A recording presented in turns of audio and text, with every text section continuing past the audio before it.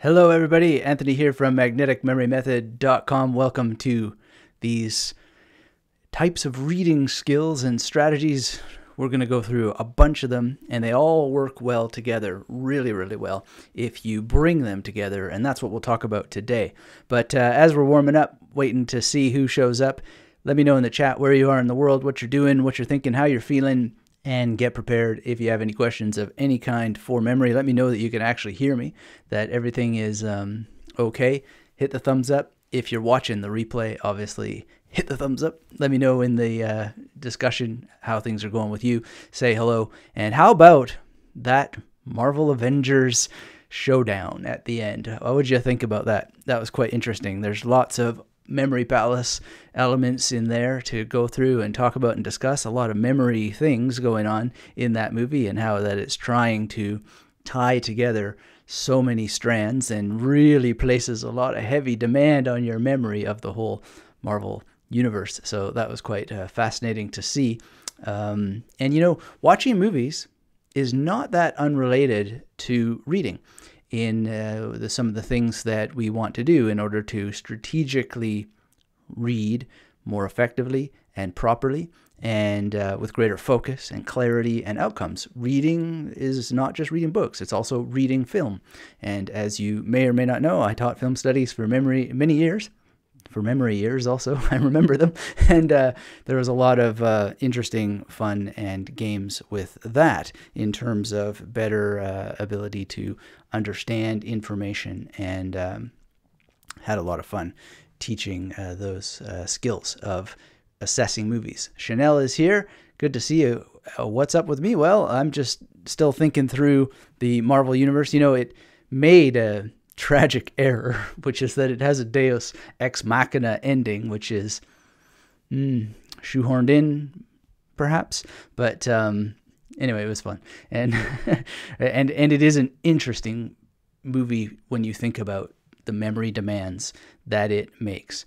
David's in the house. Good to see you, David. And you say you're down to about 14 minutes on memorizing cards, way down from 35 to memorizing a week or so to memorize a week or so ago. Thank you for your continued efforts. That's amazing, David. Everybody hit the thumbs up for David. And I don't want to clap too loud to cause distortion and hurt anyone's ears, but I'm clapping huge in my heart and my head. That's awesome, David. Thanks for sharing.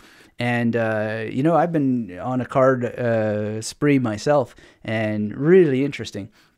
I don't know if you're tracking. I mean, obviously you are, so you can you know that. But I've been tracking now in the new Snapshot journal that I acquired, thanks to someone here in Brisbane mentioning one, and then lo and behold, my friend Nick and I saw. Well, he saw it first in the bookstore and let me get the first copy, and he ordered a different one. And I also have in this box a new journal, which we'll unbox at some point in the future. So make sure to stick around if you're interested in journals, because I think they're one of the best memory tools under the sun. I mean, they're so good, and there's lots to say about using them.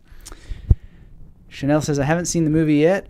I'm on the Game of Thrones kick right now, so probably we'll have to leave at 9:15 Eastern Standard Time USA in order to watch episode 3 of season 8 of Game of Thrones. I want to see who dies. Oh, how vicious. You've revealed your priorities publicly, and now we know. Now we know. Thanks for sharing that, though, and enjoy. And obviously, something like that universe is a huge memory challenge and demand as well. And if you really observe how your memory works, you can learn so many clues that you can then direct over to what it is that you do with language learning. I know you do a lot of language learning, but anything you want to study, if you really just notice how your memory works in relation to movies, you can learn a lot more about how your memory can work for reading books. And that's what we'll talk about today, and draw upon my history with film studies as well, because there's a lot of parallels.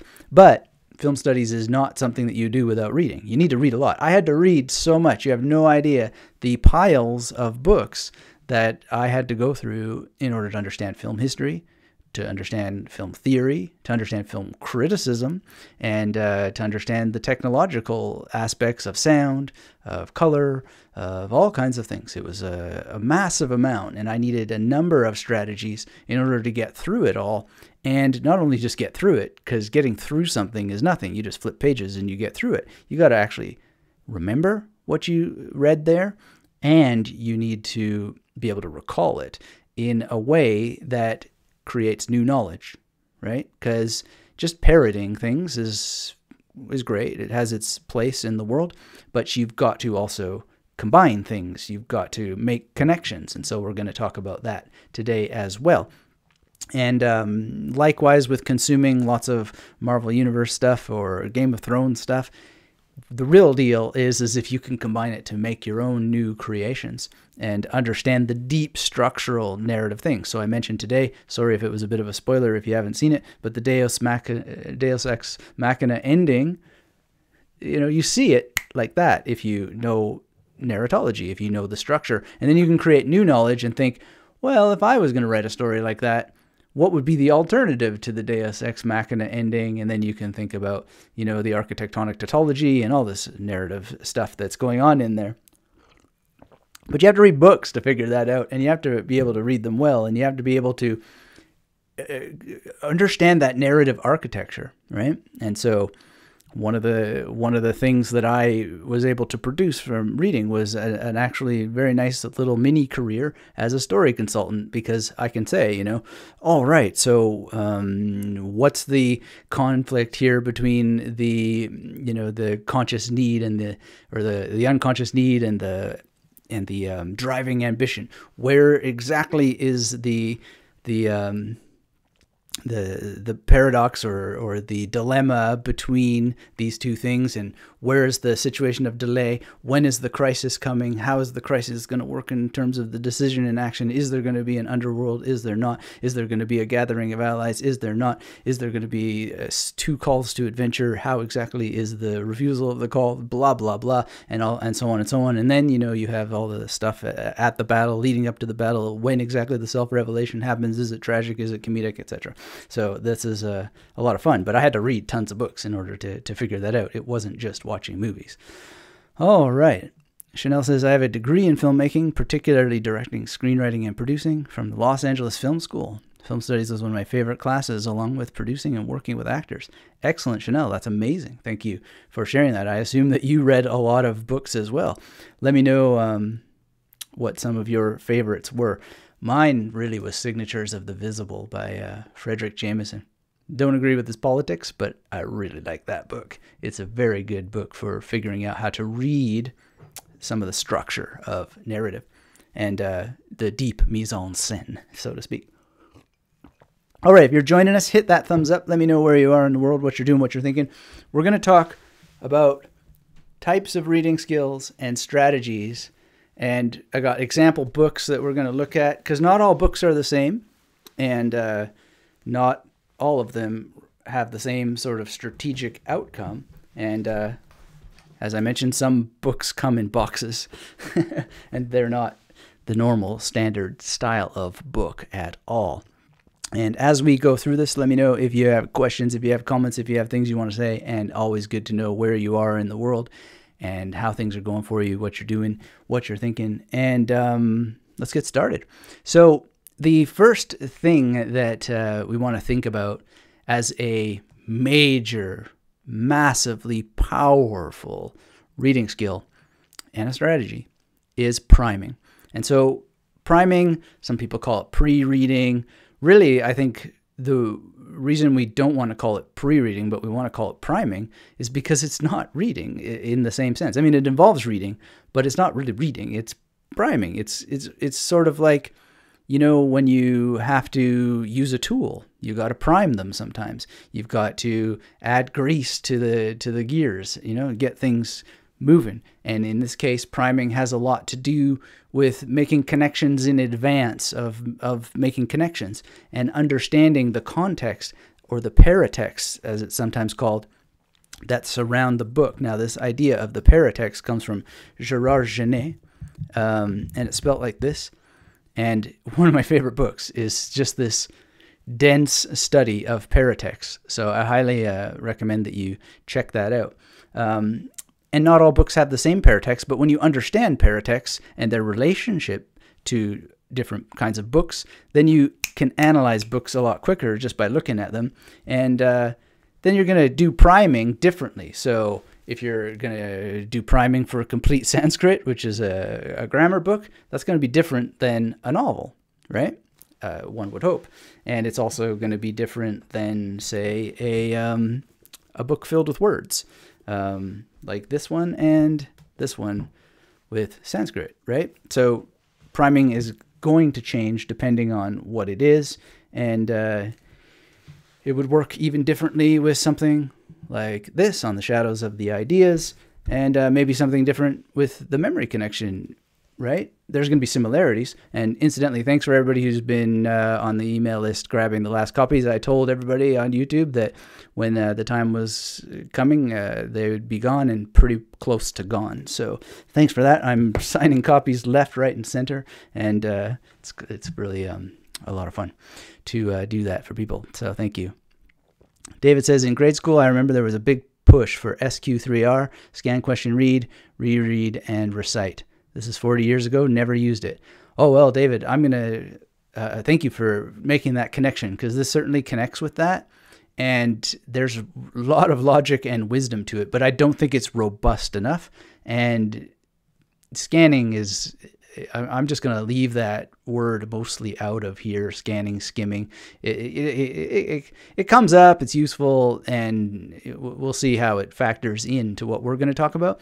But generally, that's just not robust enough, right? So first of all, we'll just think about priming. And priming is literally reading the paratext, in my view. And so the paratext is the text that surrounds the text. Now, again, you can read Gerard Genet's book all about paratext. Highly recommended. Amazing. Even though it might test some attention spans, don't let your attention span ruin your chance at knowing a lot of stuff about books. And think of how it translates to movies, because that's very powerful.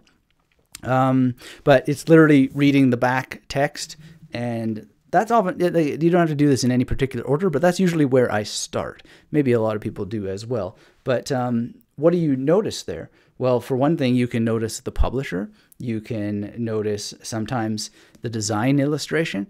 And, wow, design illustration by Ghost. That's interesting. Just a little thing.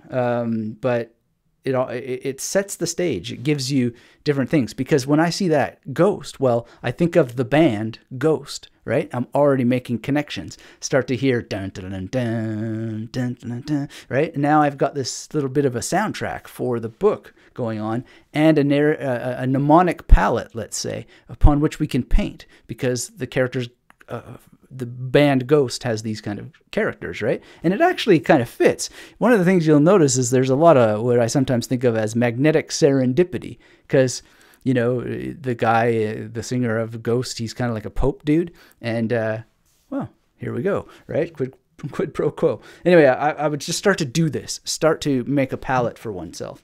And then either go directly to the back of the book and start going through the index. I'm not going to read the index word for word, but I'm going to look through it. Here's where maybe we'll use the word scanning. I don't really think of it as scanning, though. I'm just like seeing if my eyes catch on something. So I see Shakespeare. That's interesting. I know some things about Shakespeare. And more than see the word Shakespeare, start to think like what era that is, right? And think, well, why is Shakespeare coming up in this? I see Plutarch. That makes more sense to this sort of era that this book is talking about, and so on. And go through the index and just make some little signals for the mind, Circus Maximus, and so on. That's very interesting. Then often these books will have a bibliography or works cited, and just jam through that and see what some of the books are that are referenced here, and see if you know anything. See if there are pre-cognitive neural networks that connect you to the world that this author is operating in, right? And so religion of Romans, I think in my head, yeah, well, I did do a lot of religious studies in my PhD, but the Romans was not that strong, so I might want to follow up on that book in particular, and so on. Then there's a beautiful page that is called the colophon page, and this is a very, very important page because it tells you the date of the book. Now, just as you can find clues all over books, and I gave you the example of the ghost clue, this has a date, right? And so when you look at that date, you can think, well, what else happened in that year? So here we have 2016. Can start to think through that. Maybe there's sometimes multiple dates, but these are tools. What movies did I see in 2016? Where was I in 2016? Etc. These are mnemonic tools, so you can think through that more. And then when you're starting to read, you can think, okay, so we got the band Ghost, we got 2016, and so I was in Berlin, and start to, think of Berlin memory palaces, etc. That might be handy here. Then there's the table of contents, which is really good to not scan, but actually read every single listing here. And one of the things that you can do is, allow yourself to jump around a little bit, because you're like, oh, education and philosophy on page 115. Bam, I'm going straight to check that out, right? And look through it. Maybe actually just read it. Often I will go and just read a chapter. Another strategy in priming is just to go and read the conclusion. Now, in this case, this book has an epilogue, and it's not really a full conclusion, but in this case, I just looked at it very briefly because it wasn't the kind of conclusion that I might read thoroughly, which is the one where the author brings together all of the ideas and basically summarizes it together. And then you can think, well, if that's all that this was about, I don't need to read it, because I see what the author concluded on. They've recited their path, and that conclusion is really not that substantial enough to really warrant reading the journey to how the author got there.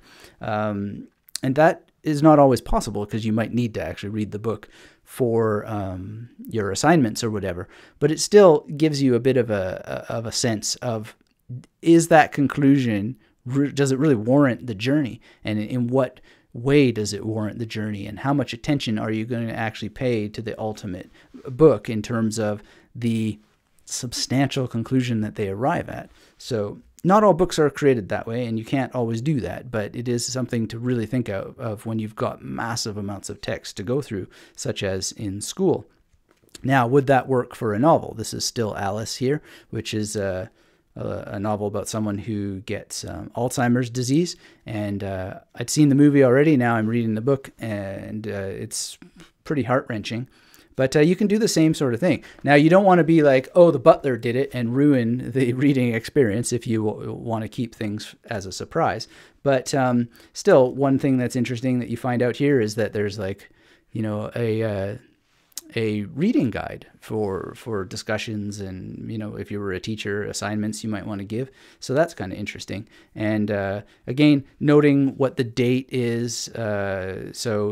This the actual story here starts in 2003, and I think I saw that it was published in 2007. Yeah, and I think it was 2003. And it's starting at the school year, yeah, 2003. And just make a note of that. And you can use your memory tools. You can use the major system to help you remember that. So you can do priming with novels as well, and in a way that doesn't ruin the surprise. And it's the same thing. Knowing the publisher can be very, very interesting and powerful, especially if you're a university student, because when you're thinking, well, what am I going to write about in this essay? Well, knowing the publisher can give you a whole paragraph to write about. Well, this is Simon & Schuster. You do some research on Simon & Schuster. Oh, Simon & Schuster, they often publish novels like this, and this belongs to this category over there. You find out who the editor of the novel was, etc. But if you don't pay attention to it, you're never going to even think that you could actually devote some time there. Because one thing students struggle with so much is, what the heck are they going to write about? They got 10 pages to write, and they've got to fill all this stuff, and they never think about paratext. They don't know anything about it. Their teachers aren't teaching them, and yet there's so much rich detail there. Who the publisher is actually matters. There's a story there. Who edited it matters. There's a story there. Like, for example, Cormac McCarthy is not one dude. He has a very, very specific editor who takes a huge amount of credit for that masterful writing that is on display in that work, So knowing a little bit about that and knowing how editing works gives you lots to talk about, lots to think about, lots to write about, etc. Because writing is its own world, and there's so much to think about. So priming can help you with that, just to be observant.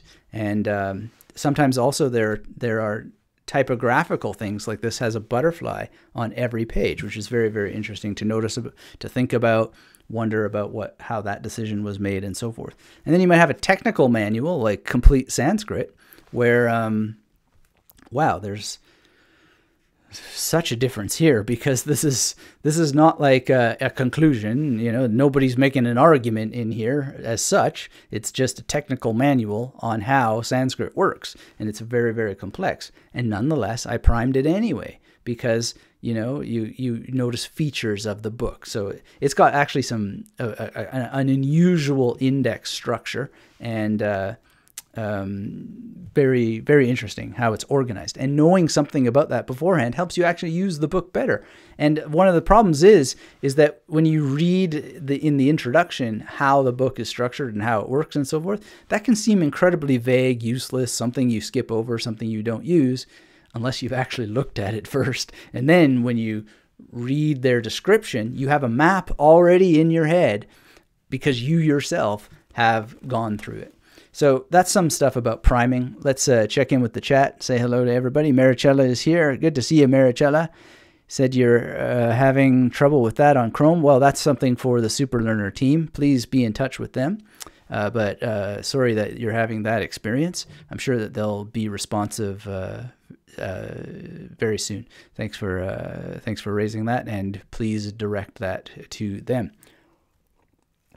Proclaiming Life is in the house. Good to see you. You say anyone who enjoys knowledge should know the basics of different publishing companies and print houses. Great point. Yeah. Thank you for noticing that and helping amplify that point, because it's a matter we often don't think about, but it is one of the most important things to know, because there is a form, content, and media infrastructure that shapes knowledge.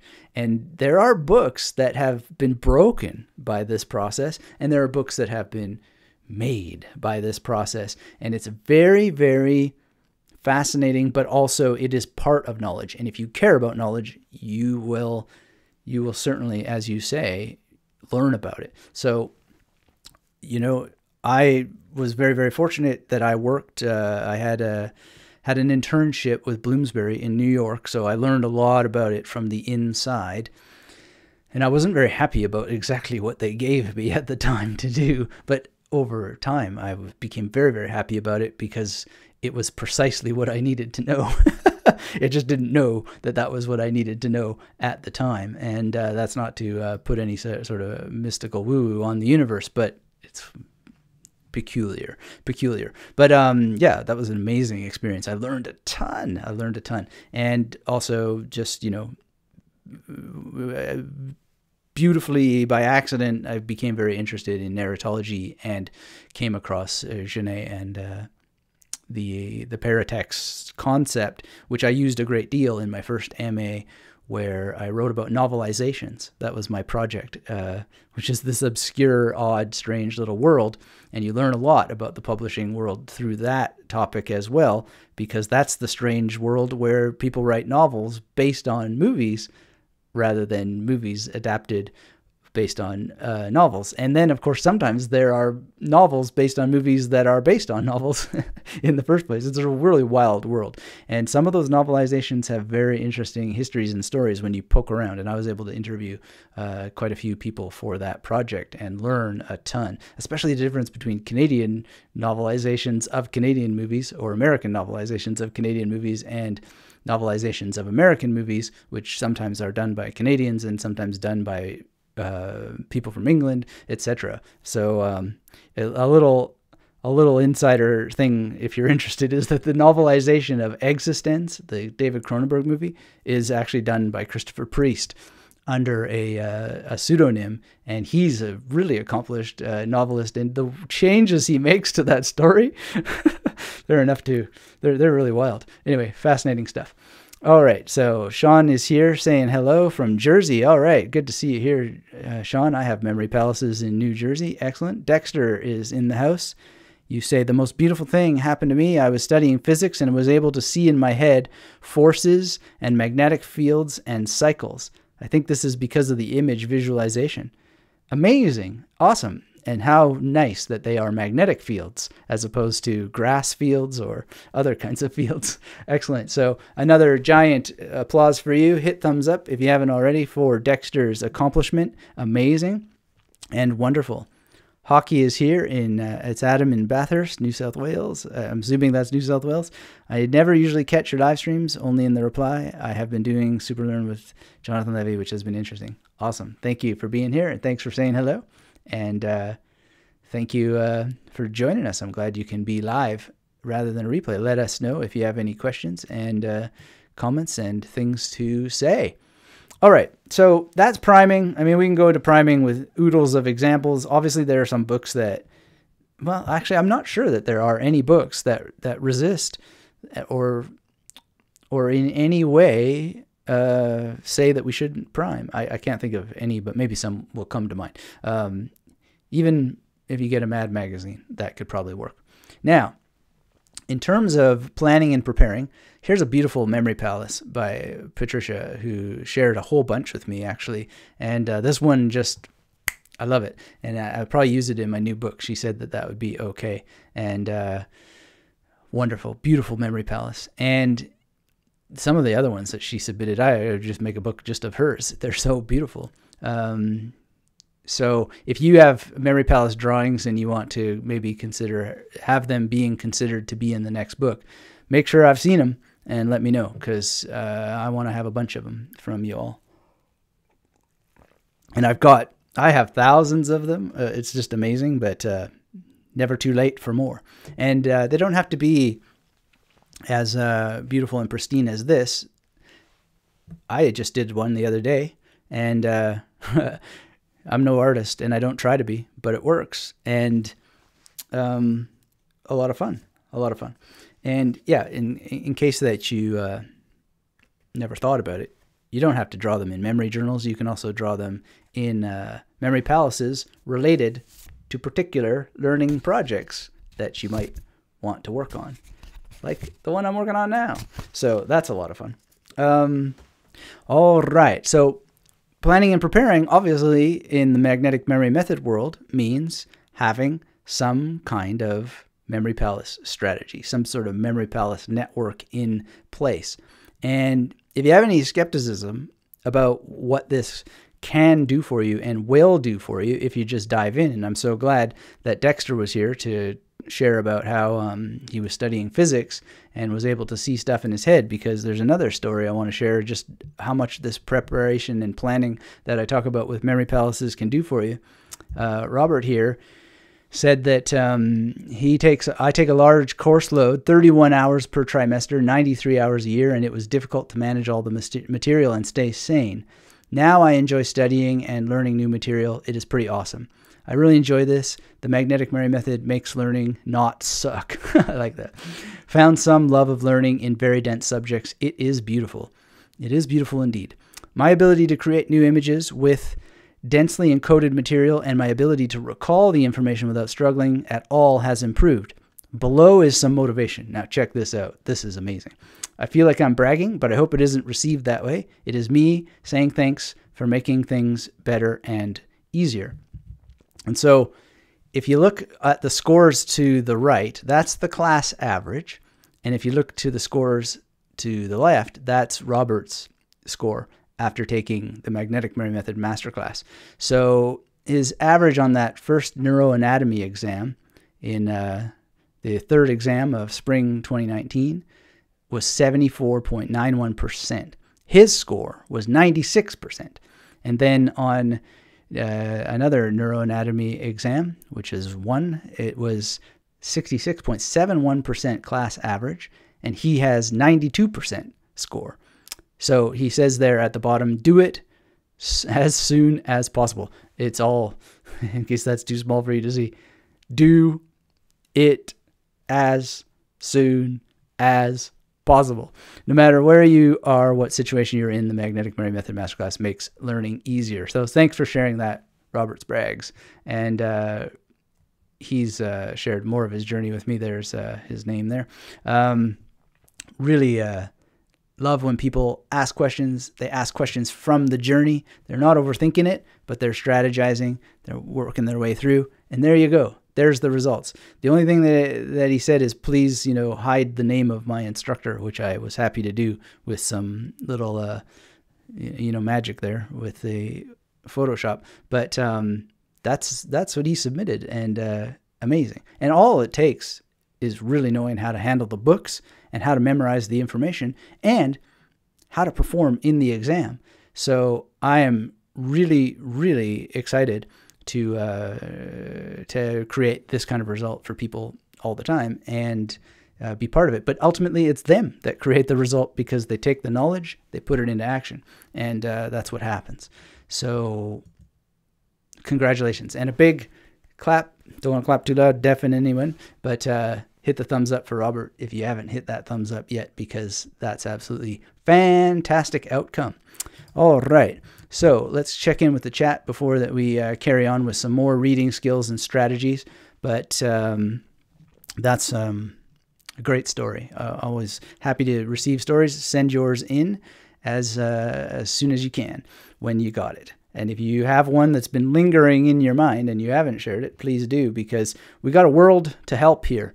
We're not going to save everyone, but we do the best to save all that we can. And it's just a simple matter sometimes of hearing a story from somebody else. So I really want to thank Robert and everyone who submitted their story, put their picture on there. And if you've got exam scores, all the better, because that's pretty cool.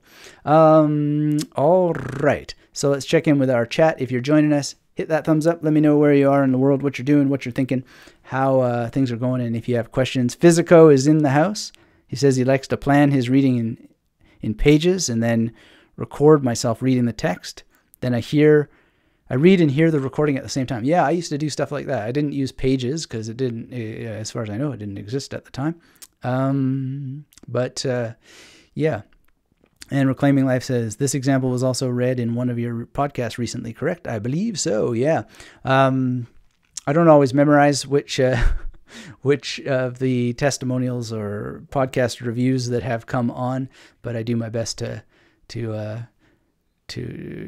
make sure that they're gathered somewhere on the testimonials page. So if you haven't been to the testimonials page on magneticmarymethod.com/testimonials, you might want to check it out, because I've been hearing from a lot of people that inspires them, and they just go and visit it. And there's a picture of someone with a tiger there also, which is great.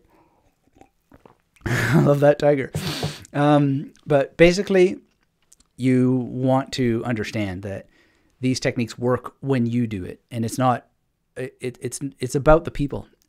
What's to notice there is that they took the knowledge and they applied it, and then they improve.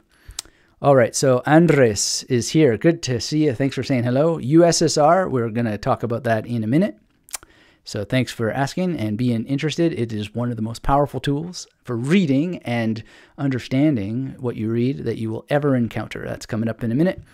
Hockey says, I'm using Magnetic Memory Method for my uni class in combination with Anki flashcard program. I find this combination really beneficial. Yeah, some people, thanks for raising that, by the way, Adam. If I remembered, I made a mental note there to connect you with your name as Adam. Yep, go back in my scroll here. So one of the things that, people think that I am against spaced repetition and against spaced repetition software. That's not exactly true. What I'm concerned about is that people don't use spaced repetition software properly. And so spaced repetition software, use of it is actually a skill. And there's no need to divide that skill from a memory palace, or at least basics of association. And I don't want my personal preference to not use those devices to somehow suggest that they can't or won't work. And it's never about spaced repetition. Spaced repetition is what we need, but we need it strategically, we need it refined, and we need to develop discipline around it and have skills for it. And that the problem is that, and my criticism is that so many of these softwares have two, if not more, Achilles heels. The first is the time that it takes for me to put this in software doesn't make any sense because it's done, within seconds. I don't like it for that reason. I just really don't like the time. The other thing that I don't like is I don't like the small window. I think that the smaller the window, and you don't have to use it on a small window. You can use it on a big, screen if you want. But most people are using it on a small window. And the smaller that space, the user error goes up for one thing. And I personally have written entire books on a simple thing on an iPhone called the plain text app. So it's not like I'm against using stuff. I've written entire books this way. Most of my podcast episodes and blog posts are written with my thumbs like this, or they were for many years in Berlin. That was my favorite thing to do. It's not a special iPhone, but it's just a special because I take it off the internet and it just doesn't get notifications. It never received calls, which is kind of like a waste on the one hand because that's what it's for. But it was just for writing. And so the plain text app, which only goes online to sync it up to Dropbox and then recover it there and put it through editing and etc. So it's not like I'm opposed to using technology. I love it. But when you take those same devices and these apps and you're talking about knowledge and you're talking about time, right? If you can't input stuff as quickly as you can just by scribbling it on a card, this is just, to me, madness. And the smaller the screen, the more the entry error goes up for me. And I'm not going to borrow anybody else's cards and just like mindlessly pass them through my eyes. I won't be invested in them, etc. So that's all very, very important stuff. The other part of it is that there's issues in terms of a lot of these apps. They have coins in them, they have advertisements in them, etc. All kinds of crazy stuff. And there's a surveillance issue. And it's not like I'm not surveilled by technology. There's things I actively do in order to make sure that the machines find me. But I don't really, go into apps that much, just on the surveillance angle of things. But everybody has to pick their own battles and so on. And if it's used well, if it's used intelligently and strategically, it certainly can work. But then that's the other problem.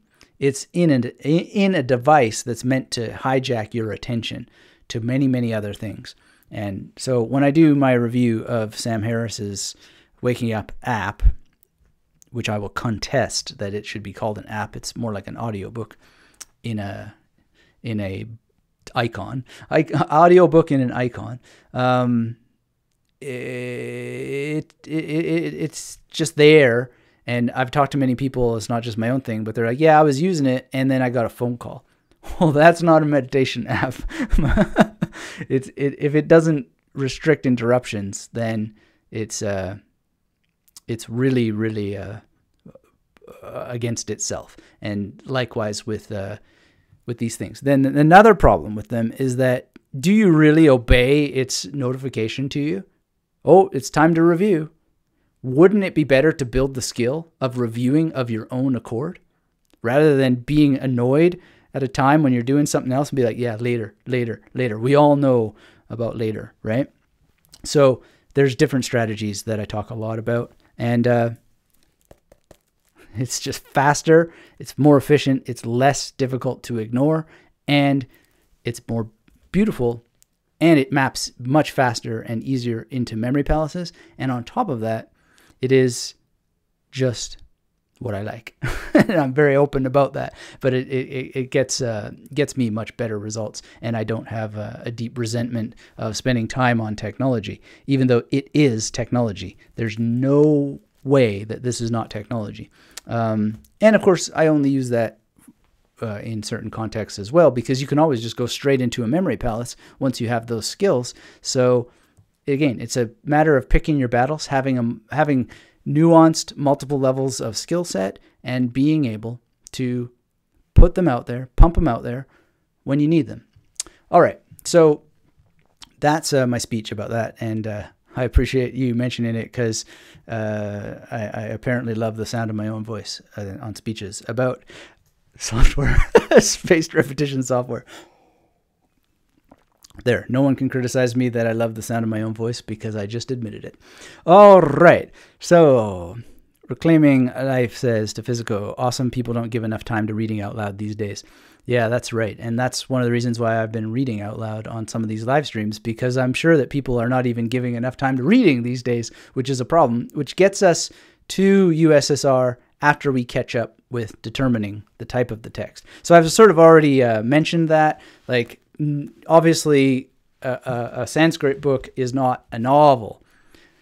And you know that implicitly, right? But you can also do something in your mind that helps you with categories. And this goes to the point that Reclaiming Life helped to amplify, which is that knowledge of the industry, knowledge of categories, knowledge of genre is something that can help you a lot. And you know, I've thought a lot about genre. I've done a whole course on genre, and I may release it in full. Part of it has been released on my other YouTube channel, but genre is a powerful tool for memory as well. And so just having the thought in mind of what genre something belongs to is very, very good for your learning. It's a perfect reading strategy, and you can have your own idea of what genre this novel might belong to, or what genre of language learning book that this belongs to, or what genre of language study book this belongs to, etc., or what genre of memory training the memory connection belongs to, as opposed to On the Shadows of the Ideas, right? You can think about their genre. You can think about their goal. You can think about how that their structure helps them achieve that goal, and you can think about all kinds of things that are about the text itself.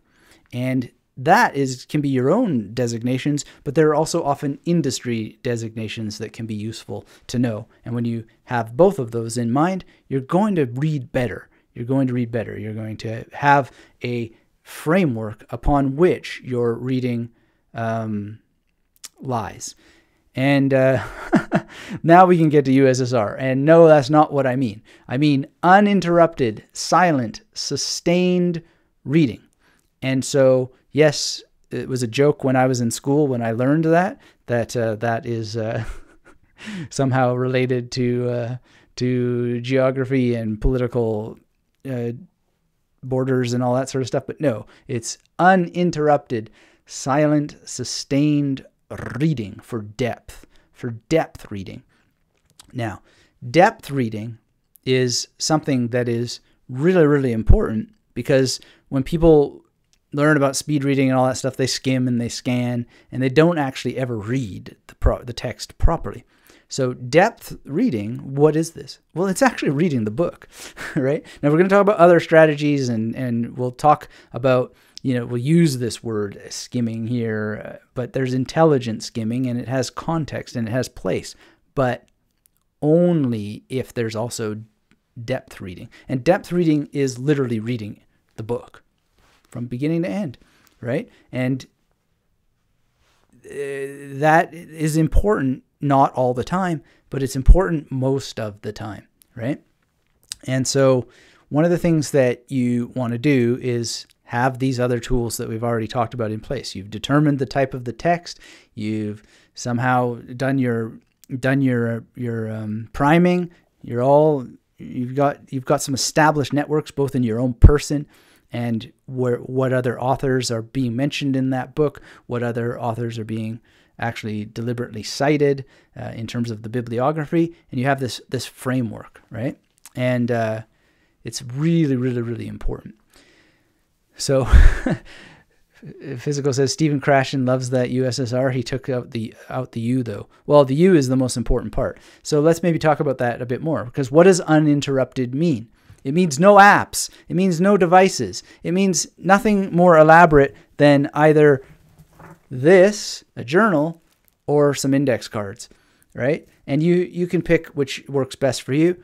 I have different ones that I use depending on what it is that I'm doing, what's going to be the outcome. So if I'm going to write about something, I'll typically have index cards. If I'm going to memorize the stuff, I'll probably want to have index cards. If I'm just taking notes to be part of just a kind of je ne sais quoi. It's sometimes good just to take notes, period. Then I will prefer to have something like my trusty and soon ratty and tatty notebook. And I use pencils, by the way, typically mechanical, because they're fun. But it's important to take notes, and it's part of depth reading, I would say. And you don't have to take them the first read. And often it's better not to, just to read uninterrupted. Now, one of the things is that a lot of really good books will interrupt themselves with footnotes or endnotes or endnotes. They may have both, and that can be very, very important. And that can be a useful form of interruption. So if you saw the book review on learning how to learn the book, I talked about why and how footnotes can be good for you if you interrupt yourself there. But by lack of interruptions, I mean no notifications, no devices that even could possibly interrupt you. And if you have a family, as I know some people do, there's nothing wrong with just saying, I am going to read now. Please do not interrupt me, or go somewhere. If I just need to, I will go and take my book and just go read in the park, and no device, no one can call me, and just say, look, I'm not going to bring my phone. If you need me, this is the park that I'll be in. And if I'm not in that park, it's just because I've walked to the other one, or I've gone to, the washroom, or I've done whatever I'm doing. And I just let my wife know. It's just common sense. I mean, maybe I'm an 80s kid, but I remember when we didn't need to be in constant contact. We'd just say, yeah, I'll meet you at 4:30 over by the payphone, and then you could just call people's parents or whatever. I don't know. But anyway, I'm a certain generation, and I realize that and recognize that in my preferences. But nonetheless, you can go without a device. You can read uninterrupted. You can do it somewhere silent, and you can do it in a way that's sustained. And actually taking notes can sustain your focus and attention if you want to. And it's a great strategy for that. And then, of course, the reading part means actually reading. And so Physical mentioned reading out loud. When I haven't been able to focus, I read out loud. Sometimes I'll read out loud for a few minutes just to make sure I get something. Rather than go, oh, I don't get this, this is hard. Reading it out loud and trying to work it out is very, very important and powerful. Very, very important and powerful. Furkan says, what if you have aphantasia? Well, first of all, thank you for being here. Good to see you, and interesting question. You will want to go to magneticmarymethod.com/aphantasia, and you'll want to also listen to an interview with Alec Figueroa, where we talk about his ideas about curing aphantasia, and then you will really be posed with the question, so what? Why would that be a barrier? Why would that stop you? It wouldn't stop you at all. And I don't have aphantasia myself, but I'm very low on the visual threshold. Lynn Kelly recently mentioned that she feels that she has aphantasia. She's a memory competitor. She's an author. She's a very well-read individual. And so what if you have aphantasia? What's stopping you? It's a bit of a controversial subject because I think that there are people on the verge of monetizing it as a disease, and it ain't. In my view, and I don't think it ever will be, because I think that some people are being duped into thinking poorly about what it is to have a mental experience. Visualization is not what people think it is. But ultimately, I don't know. I only know that people are very, very easily seduced into following ideas for which not enough evidence exists. That there is such a thing. And if you really, really think through your mental experience, I think you'll quickly find that nobody sees pictures in their mind. That's not what seeing pictures is. And I could be biased because I don't see pictures in my mind either. And I'd never seen it as a problem. I've seen it as a solution, and thank God, because it's too slow. All right. Oh, and in terms of finding time and blocking off time, as David suggests, wake up at 5 a.m. And yes, many of your family members will sleep until 7 or later. It's the only way to get anything done with 3 kids. Well, thanks for sharing that. I don't know what that's like, but here's something that I don't have 3 kids, but I do have a wife. And yeah, I get up early because I like to meditate uninterrupted in a silent and sustained way. And it's just, actually, it doesn't really matter if she's awake when I meditate or not, but I just have a preference for it because it is uninterrupted and silent and sustained. But the beauty of being a meditator is that you're very hard to interrupt. There really aren't interruptions. And if there are, then you have to give your head a shake because the meditation ain't working that day or that minute or that hour. So Reclaiming Life, or Physico says, fountain pens are pure art, very cool to do, but you need to focus so much on the writing that you can forget to read. Well, who knows if that's a problem or not. Maybe you can learn to focus on both. There is such a thing as dual process focusing. Harry Kane, check him out. All right, so that's depth reading, what it's all about. And there's a lot of fantasies out there about getting around depth reading and so forth. But yeah, here's why you ultimately don't want to fall into those traps. What you want to do is you want to understand that, and we'll talk about this as other reading strategies as we go forward, but you want to understand that you're going to want to elicit other things while you're reading. So depth reading and being uninterrupted is important because you're going to elicit connections. You're going to make connections as you go along. You're going to be reading your mind at the same time as you're reading the text. You're going to do them at the same time. That's what depth reading is. And so that's what intelligent skimming is. It's not really skimming at all, but it's actually going through a text and asking yourself, and it's best done after you've read the text, not before, after you've depth read the text, not before, but whenever you do it, you're doing it in such a way that you're asking yourself about connections. What connects? What connects? What contrasts? What's similar? What's different? But what connects? What connects? That's really what intelligent skimming is all about. And intelligent skimming is also timed, and it is done with a goal in mind, which is that you're searching for something, typically a connection. Furkan says, I have tried many speed reading techniques, even speed reading for dummies. Then I found your site, and I'm so hooked. Well, thank you for saying that. Thank you for being hooked. And just let me know in the comments on those posts if you have questions. And we'll do what we can to help you. So that you get even more hooked on learning and memory for life, because it is a skill that we want to be using for life. We want to absolutely dive in and take it with us, because just as you can do depth reading in any topic, you can do depth reading in memory. You can do depth of analysis of your own memory and the skills that are out there, and you can grow it over time, which is a great brain health strategy for life. And not only that, but it's just a great psychological health strategy so that you feel great. You have lots of great chemicals associated in your brain from habits and from memory, and so forth. And you have a much better experience the more that you make memory part of your life.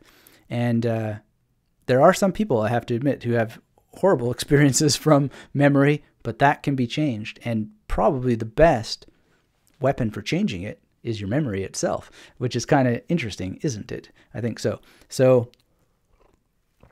I was kind of disappointed to hear an interview about superior memory on an Australian radio program the other day, when really they were talking about autism, not superior memory. But nonetheless, that person is having a magical experience, and very good that their experience is not as horrible as some other people have had, or at least that they describe they have. Ultimately, I don't know, but I'm referring to the hyperthermesia case of Jill Price, who seems to be tortured by that. But in any case, that's not going to happen to most of us, because if we had a hyperthermesia pill, any negative side effects we could turn around with meditation pretty quickly.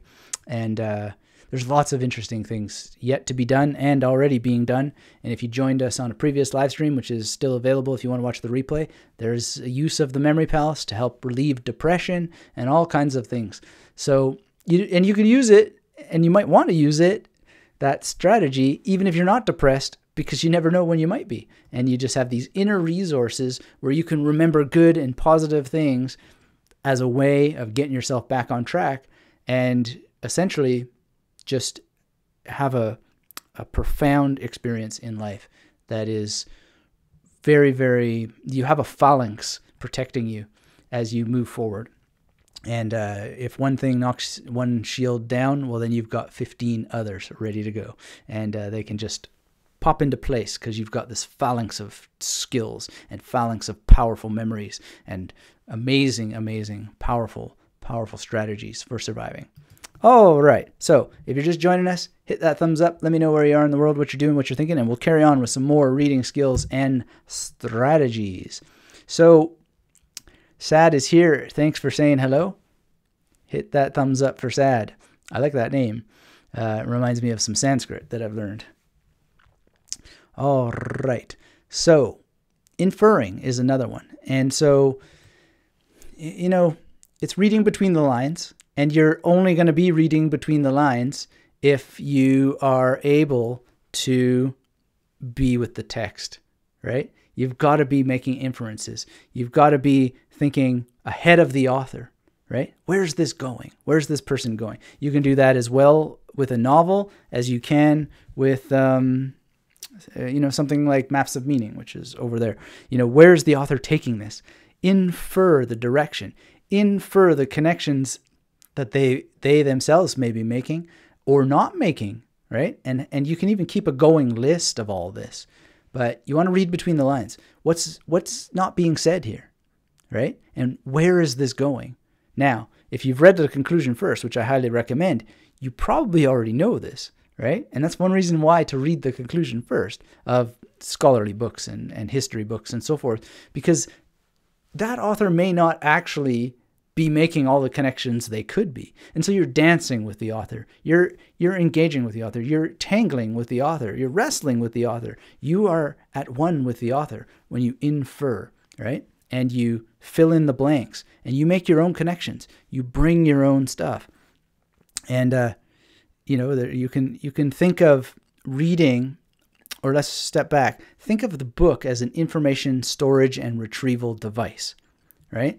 The author has downloaded some stuff into this information storage and retrieval device, and now you have the opportunity to retrieve it, right? So it's like sharing files in some sense. And the integrity of the transfer comes from your ability to actually compute what's going on there, right? So let's say that the book has ideas that are kind of like a little software program that if you just run it correctly, you will then, after the software runs, you will see the world in a particular way, right? But you are the computer and you have to run the software. You can't blame the book. You can't blame the author. You've got to look at first the actual integrity of the inference machine that's able to actually run all the connections as you read. So you're assembling with the book more than you are with the author, but you're assembling with the author by virtue of them having been the one who wrote the software that is the book, and then you run it. And you know what? The book can be bad. There are bad books. There's no doubt about it. But nonetheless, you can fix bad books as you run them through your foundational operating system. And you can defrag them in some sense by making inferences. It's a beautiful thing. Books are amazing. They have been next level technology for a long time. And it's another reason why I just had to stop reading them on tiny screens, because it's just too small. And the bigger the book, the better in some sense, because it's a larger way of imagining what's going on there. It's a larger field in which to process it. And again, that's a bit of my own personal preference, but I think that some of the research we see on people struggling to comprehend what they're reading, struggling to process ideas, I think it's partly a size issue. I'm not sure, but that's a thought that comes to mind. So let's see here. Reclaiming Life says, this is somewhat off topic, but relates because it is about reading.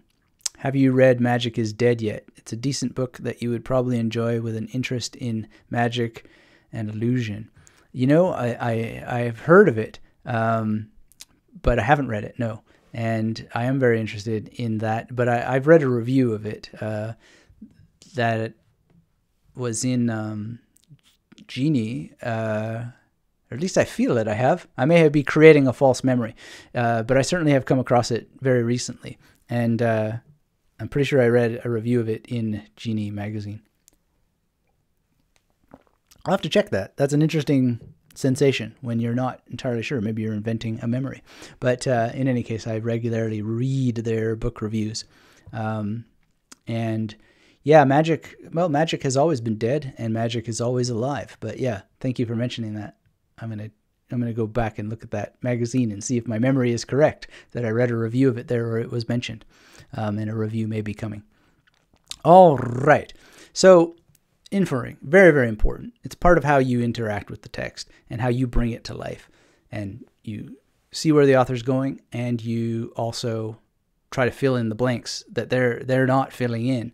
And they might fill them in later, but you can have a great confirmation effect where you're like, haha, I knew you were going there. And that's just another part of the dance with the author, which is a lot of fun. And another way to do this is compare and contrast. So when you're reading something, well, what is this like? But also, what is it not like? What is it different from, right? So that's a very powerful strategy. And so, you know, even just thinking about this, I was like, well, what is this like? What other stories is it like? And what is it not like? So when I think of what it's not like, you know, something like Johnny Mnemonic comes to mind. It's not like that, but it's still related somehow, right? Because it has to do with memory. All right. So that's a very powerful thing. And monitoring. So what is monitoring? Well, it's actually more than what it would seem. So there's a two-part sort of step here. You've got monitoring the environment to make sure that it's protected, because stimulation comes in, it interacts, it distracts us. Sometimes it supplements and enhances what we're doing. But know that your body is always monitoring the environment. The level of light can change, which distracts you. The sound ambience can change. All kinds of things can change. So know that part of your mental energy is going to monitoring the environment. But more importantly, monitor yourself, right? Monitor yourself. Well, how are you reacting to the environment? And how are you reacting to the book? Like, are you having emotional reactions? And what are they? So catch yourself, because sometimes you can get quite grumbly, for example. Oh, this is boring. This is ridiculous. I don't care about this, blah, blah, blah, blah, blah. And if you don't really catch yourself, then you're not able to stop that because it's not useful, right? Other times, you don't even catch how engaged you are. But if you can catch yourself being engaged and study what engagement is like, then you can start to think about how you might manufacture it. And that can be quite powerful. But you're only going to get there most likely. I mean, there may be other ways to get there. I don't know. But it seems like the most direct way to get there is to monitor yourself. And one of the best ways to monitor yourself, well, is through meditation and really understand what it is to have a conscious mind and what the limits of that conscious mind are, and just how many conscious minds you experience and how changeable and changing they are. That will help you. And then you'll be both kinder and more patient, and also more receptive to the things that you were already receptive to. You'll be blown away, amazed. Kioma is in the house and says, do you have any package on how to create false narratives to be able to tell stories? Thanks for asking about that. As a matter of fact, I do. So I've written 2 books on screenwriting. One is horror genre secrets for screenwriters, and the other is disaster genre secrets for screenwriters. They were very well received and helped, in part, kickstart my career as a story consultant. And I've always wanted to continue the series, but I never got around to it because I sort of, to tell you the truth, being a story consultant kind of made me uninterested in being a story consultant, because I had a very good batting average, and some of the things that I consulted on actually got made, which is very, very good. I had about a 20%, well, actually I had an exactly 20% batting average, and it's kind of cool to see things that you've worked on get made. But by the same token, it's just a weird industry. We talk about it at a different time. But anyway, I do have those books, and yes, many people have found them beneficial, and you can read the reviews there. And those books led to some interesting adventures, and I got to meet some cool actors too, on top of cool directors and screenwriters, which was a lot of fun. And there's some pictures of those on my blog, some of them. Really, really interesting, the whole movie world. So thanks for asking, and those books are on Amazon. Lesser known titles in my catalog, but fun to read. Ernesto is here. Thanks for being here, Ernesto. And you say you're watching from Brazil. You spent this Sunday watching your videos. I believe you can't afford the course yet, but very interested in improving your memory. Excellent. Thanks for being here. And when the time is right, dive in, and you'll be richly rewarded from all that you're doing here on the channel. And in some ways, you don't need the YouTube channel to go through there, but they complement each other. And we are often blessed to have many Magnetic Memory Method Masterclass students here in our live streams. And it's just a matter of catching them and their schedule. But yeah, it works. They complement each other. But thank you for being here, and thanks for your interest. And let me know anytime if you have questions.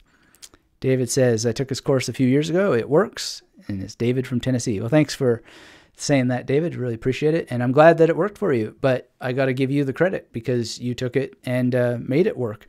And I'm going to mention something that you may not have seen if you did it years ago, that you can dive in and benefit from, because there's some updates, and I'll be mentioning them in a minute. But in case you're not here, I'll let you know now.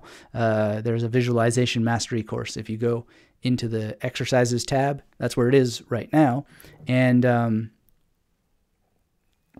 you'll find them there. And a lot of people have been emailing and letting me know that they really, really find that course useful. It's meant as a supplement to the master plan course, and supplement it apparently does when people put it into action. And that's the ultimate ingredient.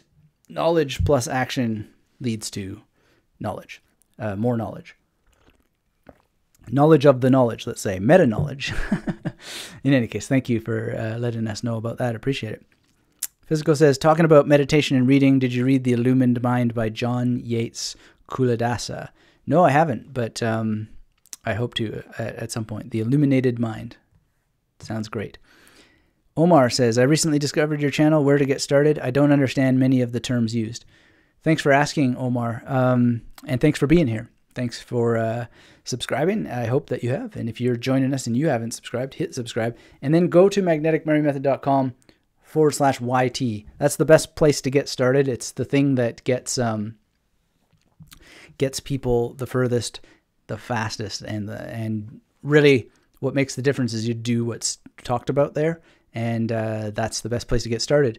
And then the more you actually study the materials, then the more all of this makes sense. So thanks for asking about that, and glad to have you here. Reclaiming Life says, knowledge plus action equals wisdom. Yes, indeed. Yeah, that reminds me of, this thing. You want to be a man of knowledge or a man of wisdom, right? And it's just obvious that wisdom is probably the better thing, because the man of knowledge is certain of what that person knows, whereas the person of wisdom knows just how much they don't yet know, and allow that to propel them forward. And that's the ultimate finding of wisdom, that we need to use as part of our self-monitoring. We always need to be. It's more than being humble, and it's more than that. It's just simply acknowledging the vast amount of things to know, and just being so open to it, and and then noticing when you're closed to it, so that you at least have knowledge of your own closedness. And that can help you open and change and grow as a result. And, the allegory of the cave obviously comes to mind. And one thing to do is make sure you know the allegory of the cave, and you know it well, which is best done in the whole context of the Republic by Plato. And then start to self-monitor your own life for how that allegory reflects your situation and the situation of others around you. That's very powerful. All right. So another reading strategy that I've always found really, really powerful is not now lists or not now folders. So you might be reading something, and reading is, of course, the best thing to do. And you might go, ooh, I don't know that term. I have to go and look it up. No, you don't. You could just make a note of it and do it later, right? So you can clarify what it is that you don't know, and you can look it up later. This is very, very important, because when we get back to this USSR and depth reading, if you keep interrupting yourself to look stuff up, this is going to become an endless job, a job that never ends. There's always something to look up, right? And you can just ask for you can just talk to yourself. Well, I don't understand this. Do I really not understand it? Or am I just looking for a deviation here, or what's going on, right? And you can really, really think it through and not go and look stuff up all the time, right? So is it a thing where you need to clarify something for yourself, right? Or is it a thing where you're really just bored and you're looking for an excuse to fly from the text? Stick with the text. Stay with the text. Just a simple note. Look up, and then actually schedule some time to look things up later. It could be immediately after reading. It can be the next day. It can be some other time. But don't interrupt your reading. It's a bad habit. It's a bad habit that makes people say, oh, it takes so long to read. Well, yeah, if you're looking things up all the time. Just plow forward. So here's a little strategy. Like when I'm reading in another language or whatever, instead of stopping for every word, I will just have a little pen. And you could do this in your mother tongue. I mean, I haven't found a word in here yet that I don't know. But instead of looking it up immediately, you could just take a little pen and put a dot. I prefer a dot as opposed to a line. And I put the little dot right here. And not right by the word necessarily, but just where it was on the line. And I'll easily find it in that line. I don't need to underline it or anything like that, just a dot. And I started to do this when I was first reading German, because I'd be like underlining 50 words on the page, and I thought, this is not going to work. And then I broke it down to 3 words per page. And then I realized that, it's not a very nice experience to go back into a book. I mean, I sometimes do underlining, but it's generally not a nice experience to underline. So I just thought, well, there's like this little kind of dot there. That's easy. That's fun to look at again. It doesn't make the rereading experience annoying. And there's this little dot there. So that's how I started. And then I made the rule of only 3 words per page. And when I would only go and look up 3 words per page, then soon it was 1 word per page that I would need to go and look up, rather than trying to have it all. So if you would just limit it, smaller numbers, and then save looking it up for later, you'll find that you proceed a lot faster because you're using the power of small numbers. And then the next thing you know, you just read. You read. And you can even make mental note of where those words were without marking the page at all. And go back and say, oh yeah, there was a word there. What was it? And you fan through the pages. There it was. And then you look it up later. You can get there with your reading. So that's the first thing. Are you just agitated and bored and you're looking for an excuse to jump away? Self-monitoring, right? Or do you need to search and deploy some sort of strategy later? And so one of those strategies can be going and making a dot, and then researching based on, you might read 5 pages and then you have 3 dots per page or whatever, and you just collect them all up, and then you start to make a list of those words. Then you go and you start to look them up independently. You do all of the looking up at once. Then you learn those words, memorize them, stick them in a memory palace, rack them and stack them, and then go back and read that chapter again, or just keep reading. Keep reading. So Ernesto says, thanks. It was a warm welcome. I'm determined to take the plunge. Big hug. Well, big hug back at you. Thanks for the hug through the airwaves or the internet waves, whatever you call it. Appreciate that.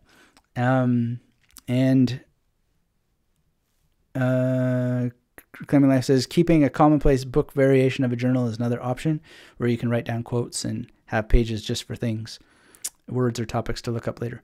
Yeah, indeed. I would just stress not interrupting yourself too much, because it ends up being that the bulk of time is spent on interruptions as opposed to focused reading, depth reading. All right. So moving on, self-questioning is another approach, and this has to do more with understanding. So let's say there's a concept that you don't understand and you've got to understand it, Well, before you go and email the author or, spend all kinds of time on the internet looking it up, you can just do some self-questioning. What is it I don't understand? Try and put in your own words what it is you don't understand. And often that'll force you to actually recognize you're following the plot a lot more than you think. So if you just start to say it out loud and, I guess what I don't understand is if the universe is made out of whatever material, blah, blah, blah, then you find out, wait a second. That's what the dude is talking about. Yeah, now I get it. Or do I? Right? Like, whatever. But nonetheless, you just question yourself. What is it you don't understand? Describe what you don't understand. You don't necessarily need to go and look things up. You don't necessarily need to go and write the author or whatever, You can often figure things out. And so this is the sort of Feynman technique, but it's modified a little bit. And related to it is organized summarizing. So one of the beautiful things to do is just have, something like index cards to write very brief summaries of the books that you've read, the main points, and just explain to yourself what it was that was the core theme of the book. You can even have these sort of categories: core theme, main points, conclusion, and just get that all on one card. And by taking the steps to describe that to yourself, you'll understand it a lot better, but you'll also remember it a lot better, even without memory techniques. And then organize your summaries. So when I was in graduate school doing my PhD and then my second MA, and I didn't do it as much in my first MA, though I wish that I had. I had some strategies, but nothing like what I eventually did. But, like a shoebox. You can have a shoebox filled with index cards just for your summaries, and have them alphabetized by the last name of the author, just like in a library. It's very useful. You'd be surprised by just how useful it is when you're looking for something. And you can do it at any stage of the game. You don't even have to be going to university in order for this to be useful. It is an external architecture anyone can build very, very quickly.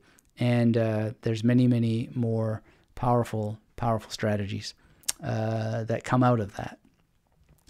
All right. So Chioma says, I tend to forget easily. How can I start? And yes, thanks for sharing that link. Reclaiming Life. That will help you. And I'll just try and see if I put in the HTTPS so it's clickable for you.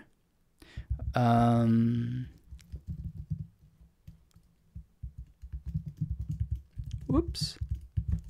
Dub. There we go. And then that's clickable for everybody. But thank you for that, William. Yeah, I'd say just start with the course. And all this stuff that we're talking about today applies to this course. I sometimes get these emails from people who say, well, it's too long. And I often just say, well, look, you want memory techniques so you can remember books and knowledge, right? Well, long is what we deal with. That's what information is. It's long and very big and spacious. And so, you're looking at maybe an hour or something total to go through this program that we're sharing there on the screen.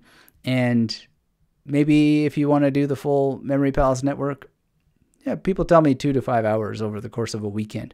And they're astonished when they go, it was exactly that long that it took. And I go, well, yeah, I didn't make up that number. That's what people told me. So, yeah, it's no surprise that that's how long it takes. But why, if you had something that would help you remember way more and learn way faster, how could that short period of time seem long to you when you are faced by a lifetime of vast amounts of information, a billion times bigger, if not a zillion, gazillion times bigger than this course, So there is no, that's not an objection. Let's put it that way. Gary Dean is in the house. Good to see you, Gary. It's been not too long of a while, but still seems some distance. And you say another awesome programming, or another awesome program. Yes, we're programming everybody to be better readers. Reading is a key that opens a multitude of life's locks. Memory improvement is next to godliness in the quest for self-improvement, success, and real happiness. Anthony Metivier is world class. Thank you again for all you do. Well, thanks, Gary, for your kind words. I really appreciate that. And good to see you, and always appreciate your enthusiasm in our mastermind group. So awesome to have you there, and really, really appreciate hearing from you here today. I'm glad you could be here. All right. So if you're joining us, hit the thumbs up. Let me know where in the world you are, what you're doing, what you're thinking. Any questions or comments that you want to share, that would be fun to go through. And now we're going to talk. We got more coming up here, but we're going to talk about having a mnemonic association strategy. And this is the whole thing. If you want to learn and use memory techniques, you really need to have the strategy in place as soon as possible beforehand, so that you can practice it, so that you can use it with the information as it's coming in. And there's different ways to do it, but probably the most strategic way that makes the most sense is to get them first, and then practice with the information that you're using, and go through things comprehensively, which is why the masterclass is the way that it is. And the other thing is that's important to understand for people is that you want to touch multiple memory disciplines so you have the strongest possible skill set.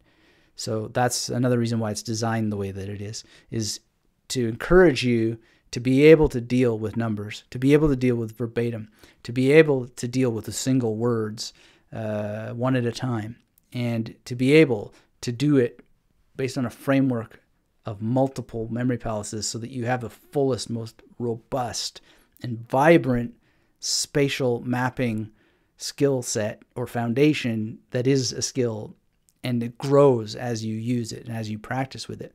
And that's a very, very important thing. So if you want the ultimate reading strategy, it's the ability, it's being set up immediately as soon as possible so that you can go through all of the others. And so I mentioned that I was going to make another announcement that there's a new training in the masterclass called Visualization Mastery. It's on the exercises page. And what this is all about is supplementing the magnetic modes so that you have more exercises to help you tap into them so that you can get sooner and faster to that level that you are able to just encode while you're reading, make associations while you read, and run through the magnetic modes as you read. And so that's there if you, and I know people watch these replays and they have the masterclass and they say, but where is it? And it's on the exercises page, and it may move. And by the way, William, those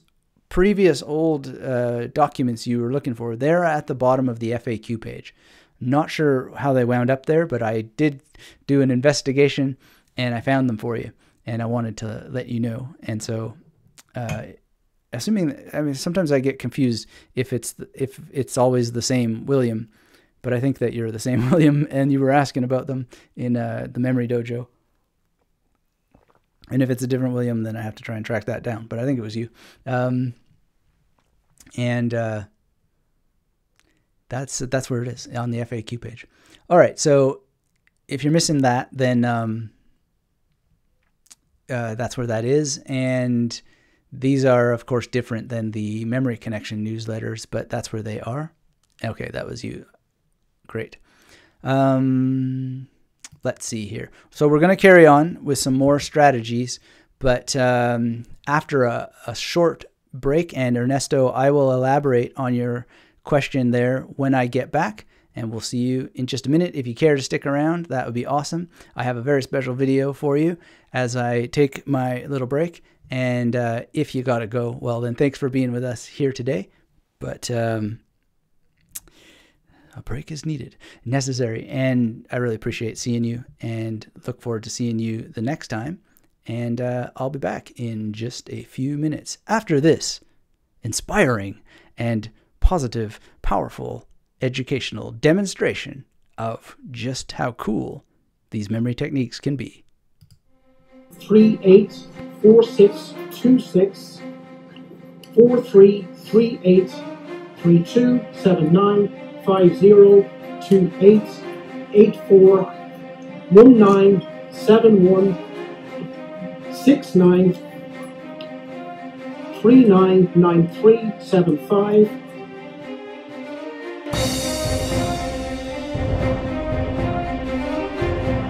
Hi, my name is Paul, and I've taken a few courses by Anthony Metivier, but I felt that the experience of doing it today live was the biggest advantage. Anthony has a gift in simplifying complex concepts, and I feel that I've really come away today with practical skills that I can now use effectively. It was great to immerse ourselves in the situation, to be able to apply the time, because when we're at home we may not take the time to do the memory exercises that we were doing today. I felt particularly that the thing that we did at the end of today was something that is totally unique in memory training, which is 3 days of memory, which is how to practice your skills. I've read many memory books and I've never come across a system laid out as to how to practice what you've learned, and this is what I gained today from Anthony's course. So I give it 10 out of 10. Thank you. 5342 1170 679.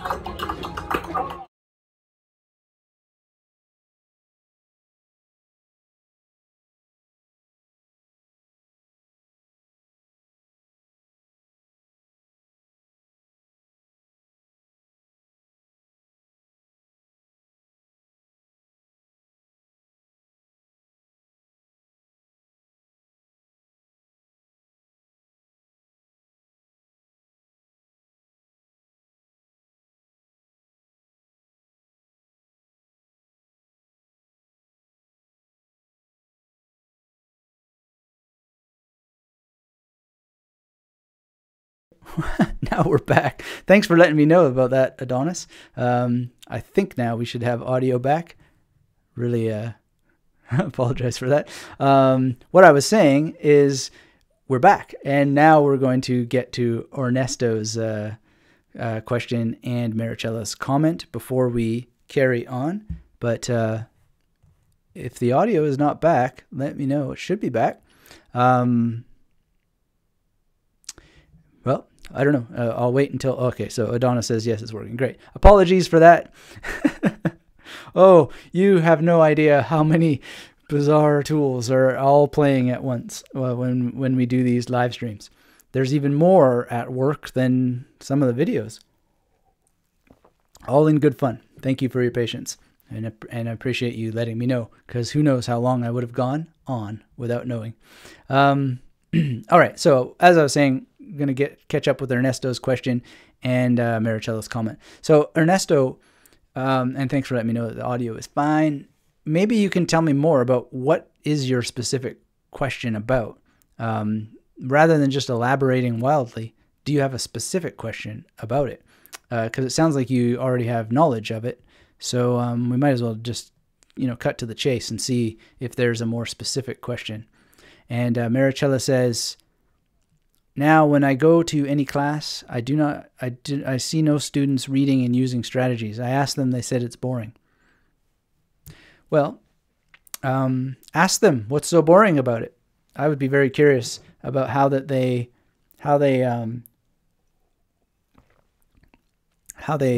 translate that, how they would elaborate on that, to use the word in Ernesto's question. The reality is that, I've thought a lot about how to actually make change in this area. And at some level, one of the strategies is just to let people be as they are, and try to find the people who are as excited as you are, and understand the 80-20 rule. This is going to be that way, it seems. And do we really want a world in which we come up with all sorts of external devices to try and change that? I know from my own experience that it was very uncomfortable with certain instructors, where they would just really be nasty with people who didn't participate, and they just made it uncomfortable for even the people who did want to participate.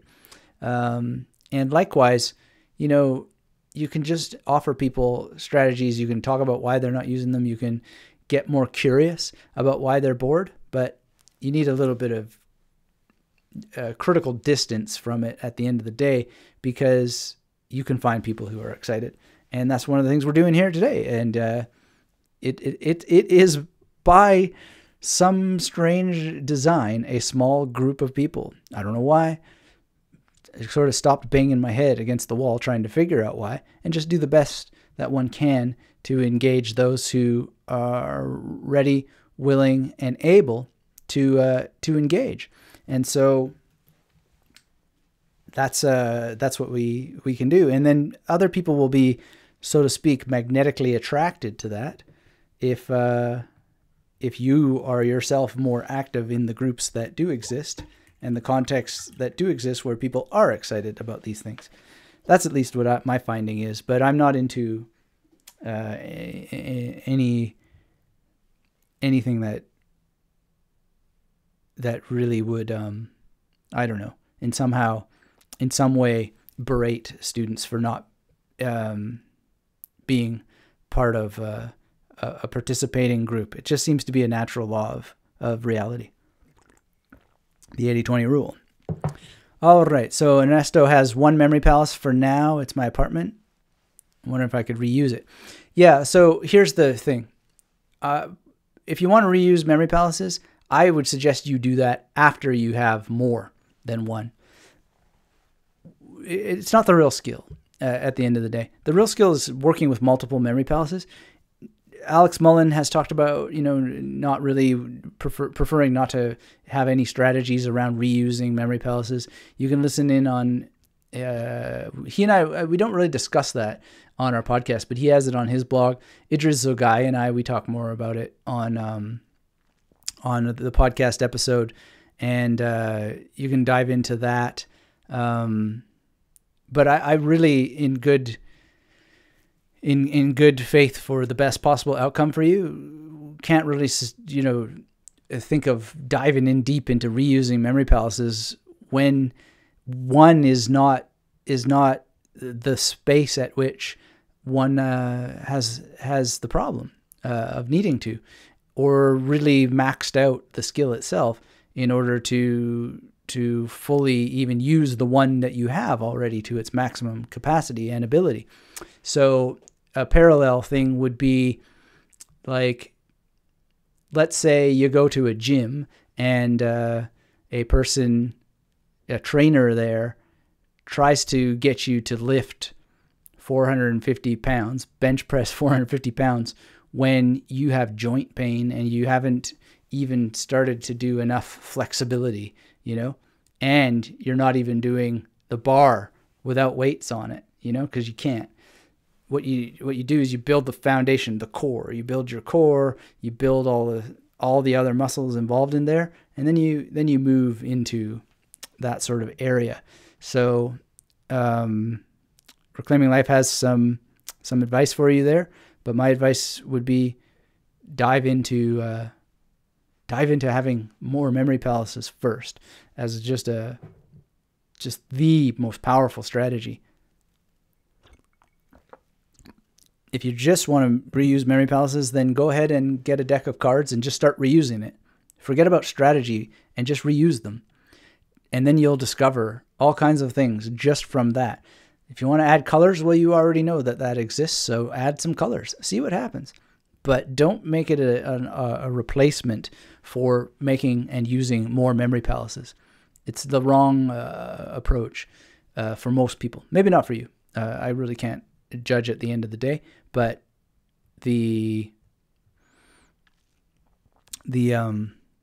most realistic thing to really get spatial memory working for you is multiple memory palaces used and really explored, and then start to refine that original one if you want to go and reuse it.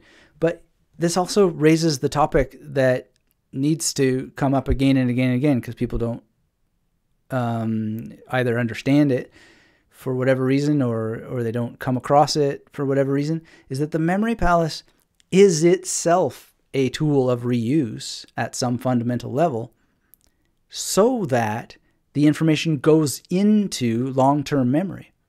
Whereas some people come to it as something they're going to put information in there and it's going to stay forever. No, and 1,000 times no. That's not what it's for. It's a tool for getting the information into long-term memory. And what happens to the palace after that is up to you. You can reuse it, but all the more reason to have multiple memory palaces. So you have multiple tools to do what the memory palace is supposed to do. It's not an internal storage thing. That's called a book, you know, this storage and retrieval device. No, you want the memory palace to make your brain the storage and retrieval device through this technique in order that you just have the information, right?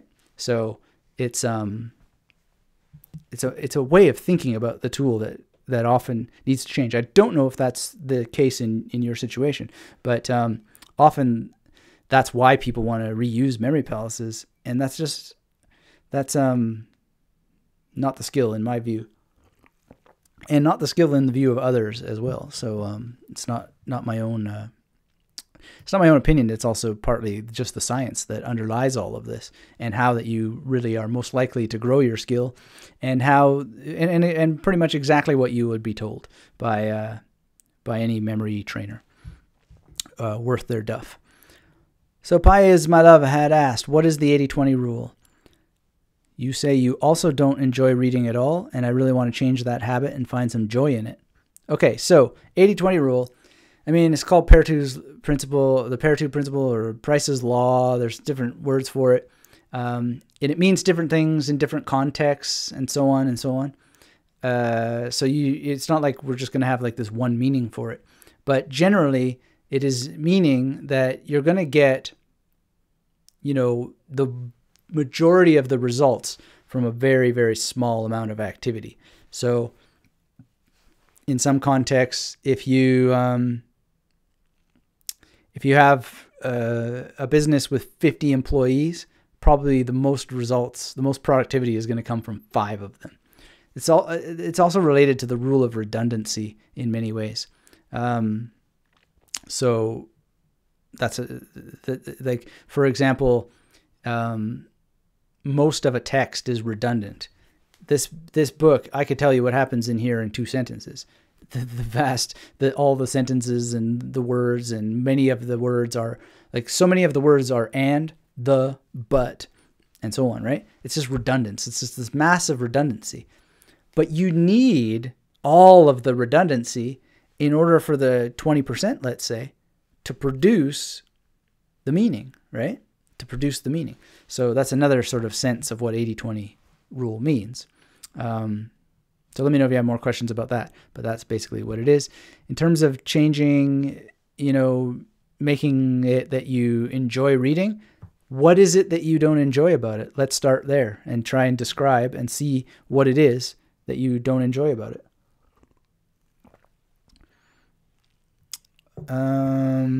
So Reclaiming Life said to Ernesto, I personally find that the best way for me, at least, is to use different stations on the Memory Palace walkthrough, using furniture for one, walls and corners for another. And Pie is My Love says, I've never understood how people use the corners of a Memory Palace. Wouldn't the walls of the palace be more significant, having more surface area for your visual representation to be represented? And Reclaiming Life says they are equal to each other if you find a way to attach the image to the location. Yeah, it's an interesting question, actually. And I would say take those questions and apply them to your practice. Find out. Find out. Because what Reclaiming Life is saying is I would say, absolutely correct. They are equal. But I'd say they're more than equal. They have powers that can be used differently. Corners can be used in a way that is slightly different, but at the end of the day is equal at the end of the day. And it will depend on your strategies, your style, and how you develop as you use them. And so just dive in. Let the practice be the way that you the way that you develop and answer those questions. Okay, so Maricella says, I enjoy too much reading books, but I need to set a time and place to do that. If I find people who like the same topics, I meet in a public place to read it. Amazing, that's cool. Yeah, like group reading is pretty fun. And you say you like using your imagination while reading a book and draw the scenarios, the people, the objects, the author is describing in the book. Maricella, you're an amazing artist, so that's cool. And yeah, it's a great way to make it more imaginative. So Hockey says in art, 80-20 is 80% is structure, 20% is detail. However, that 20% takes 80% of the time. Right. Yeah, that's a good way of thinking about it as well. And we might, I don't know if that totally applies to Memory Palace, but I think in a way too, but it's just that it's not going to take that long, right? You could, I don't know how long the Memory Palace we saw today from Patricia took, but this is like two minutes, probably less. I didn't time it, but let's just be liberal and say it was like 2 minutes. And so I don't know if the 80-20 rule falls there, but because certainly like 99.9% of my time is going to be in the Memory Palace after that I have drawn it. But the point is there's still a distribution there. And it's interesting and powerful to think about that distribution.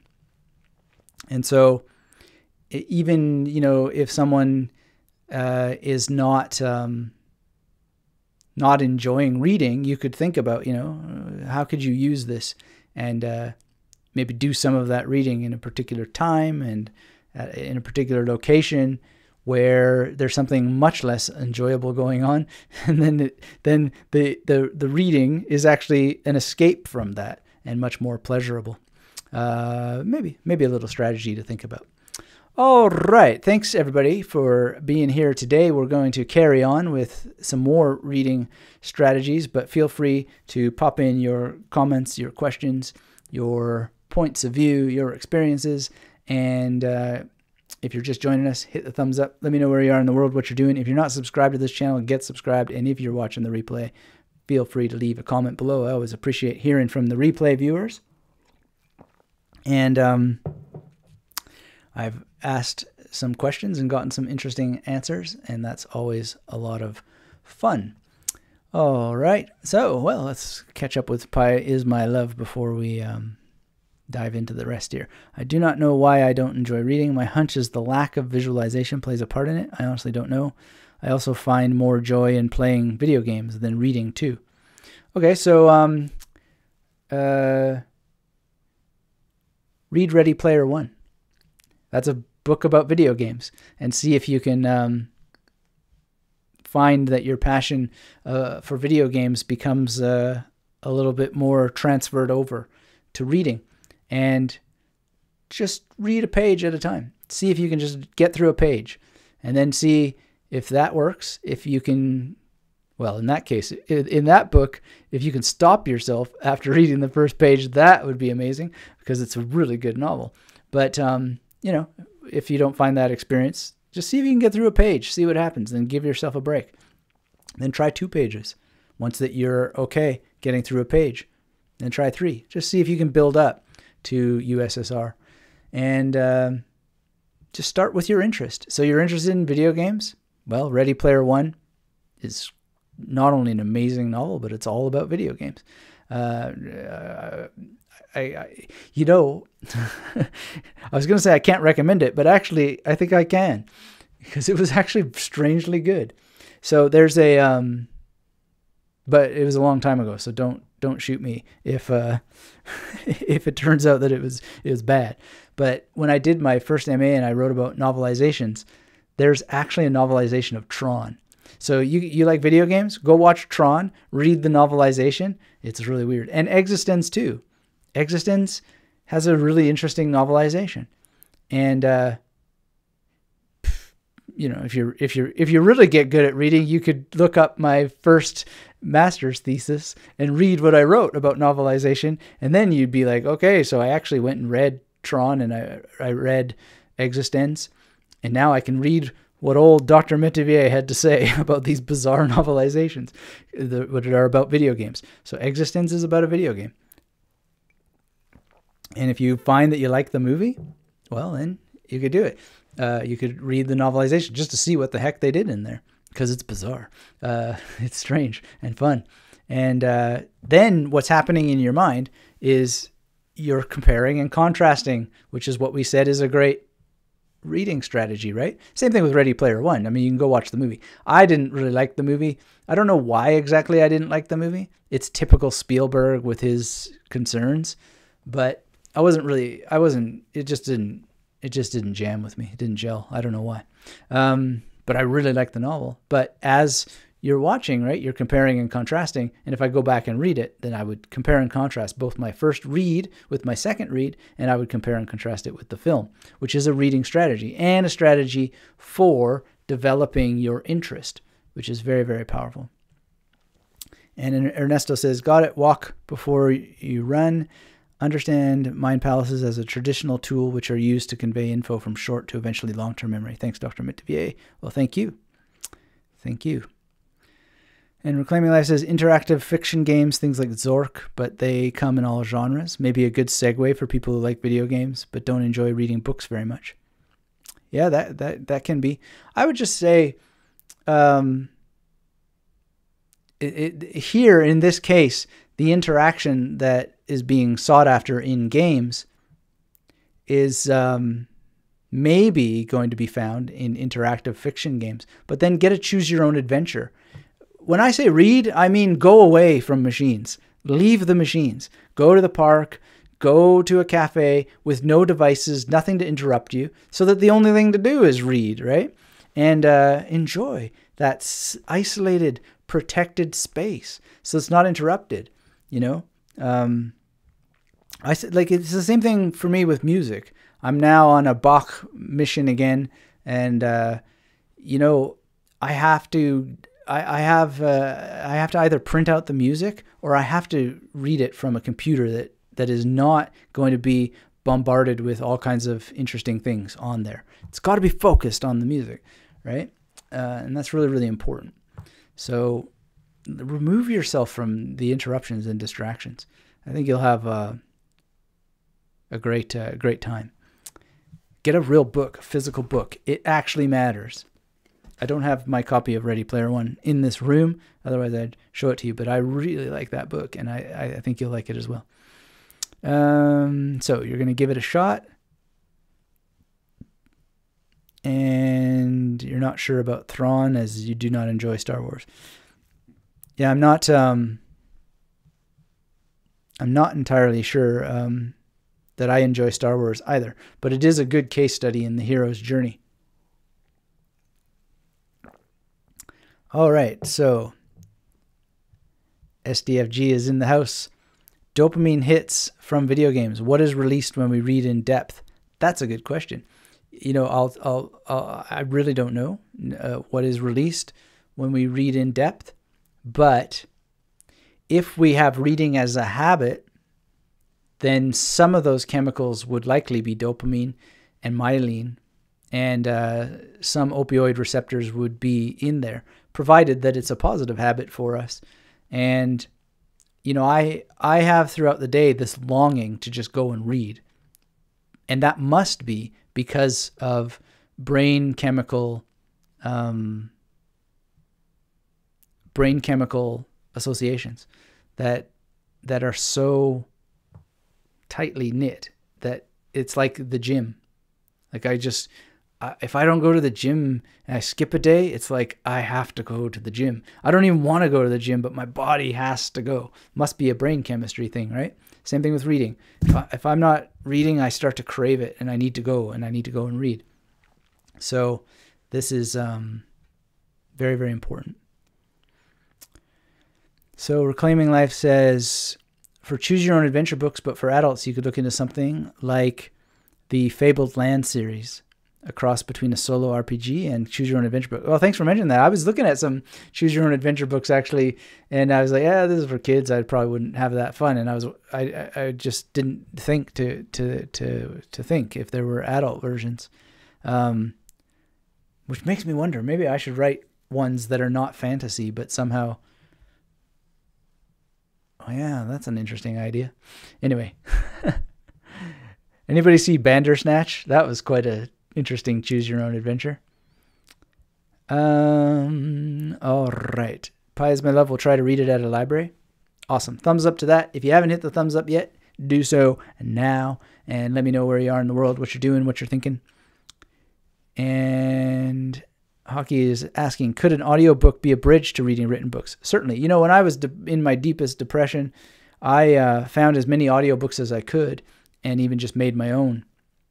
And you know, an example, I had to read White Noise by Zadie Smith. Is that right? I think so. And it's a big novel. And I had to read it not just for my own research, but I had to read it for teaching, because I was teaching, I was the TA of a course, and we had that novel on the books. And I'm just that kind of diligent dude that no matter what's going on, I'm going to read before I show up to the tutorial and teach people stuff. And what I did is I did this a lot, is I just read along with the audiobook. So I found the audiobook of it and I read along with the book. What happens sometimes is that the audiobook will be different than the edition that you have. So for example, you might get an audiobook that's from Britain and you're reading an American edition of the book, and they will change certain things for a British or whatever, a British audience or an American audience or whatever it may be. That can be weird. Sometimes there'll be expurgations, so you might want to look for that it's unabridged, an audiobook that's unabridged, and the novel is also unabridged. I remember reading, it was actually very good. It was well performed, but I remember reading for the second time Crime and Punishment along with an audiobook, and the audiobook was abridged, and I had to keep flipping through and like finding where the dude was jumping to on the narration. But nonetheless, it was a good narration, and they actually abridged it quite well. Luckily, I'd read it before, so I sort of could fill in the gaps. But anyway, interesting experience. The point being is that I read while listening, and I had the physical book.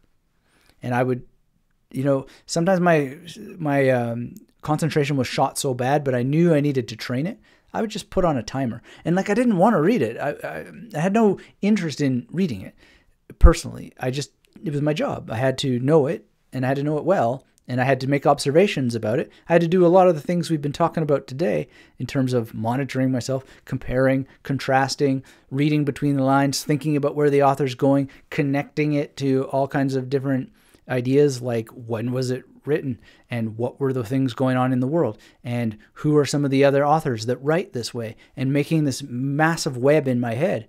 And this is just the reality of life. You sometimes need to do things for your profession that you don't personally want to do. And how are you going to do it? Well, set a timer and sit there and get through it.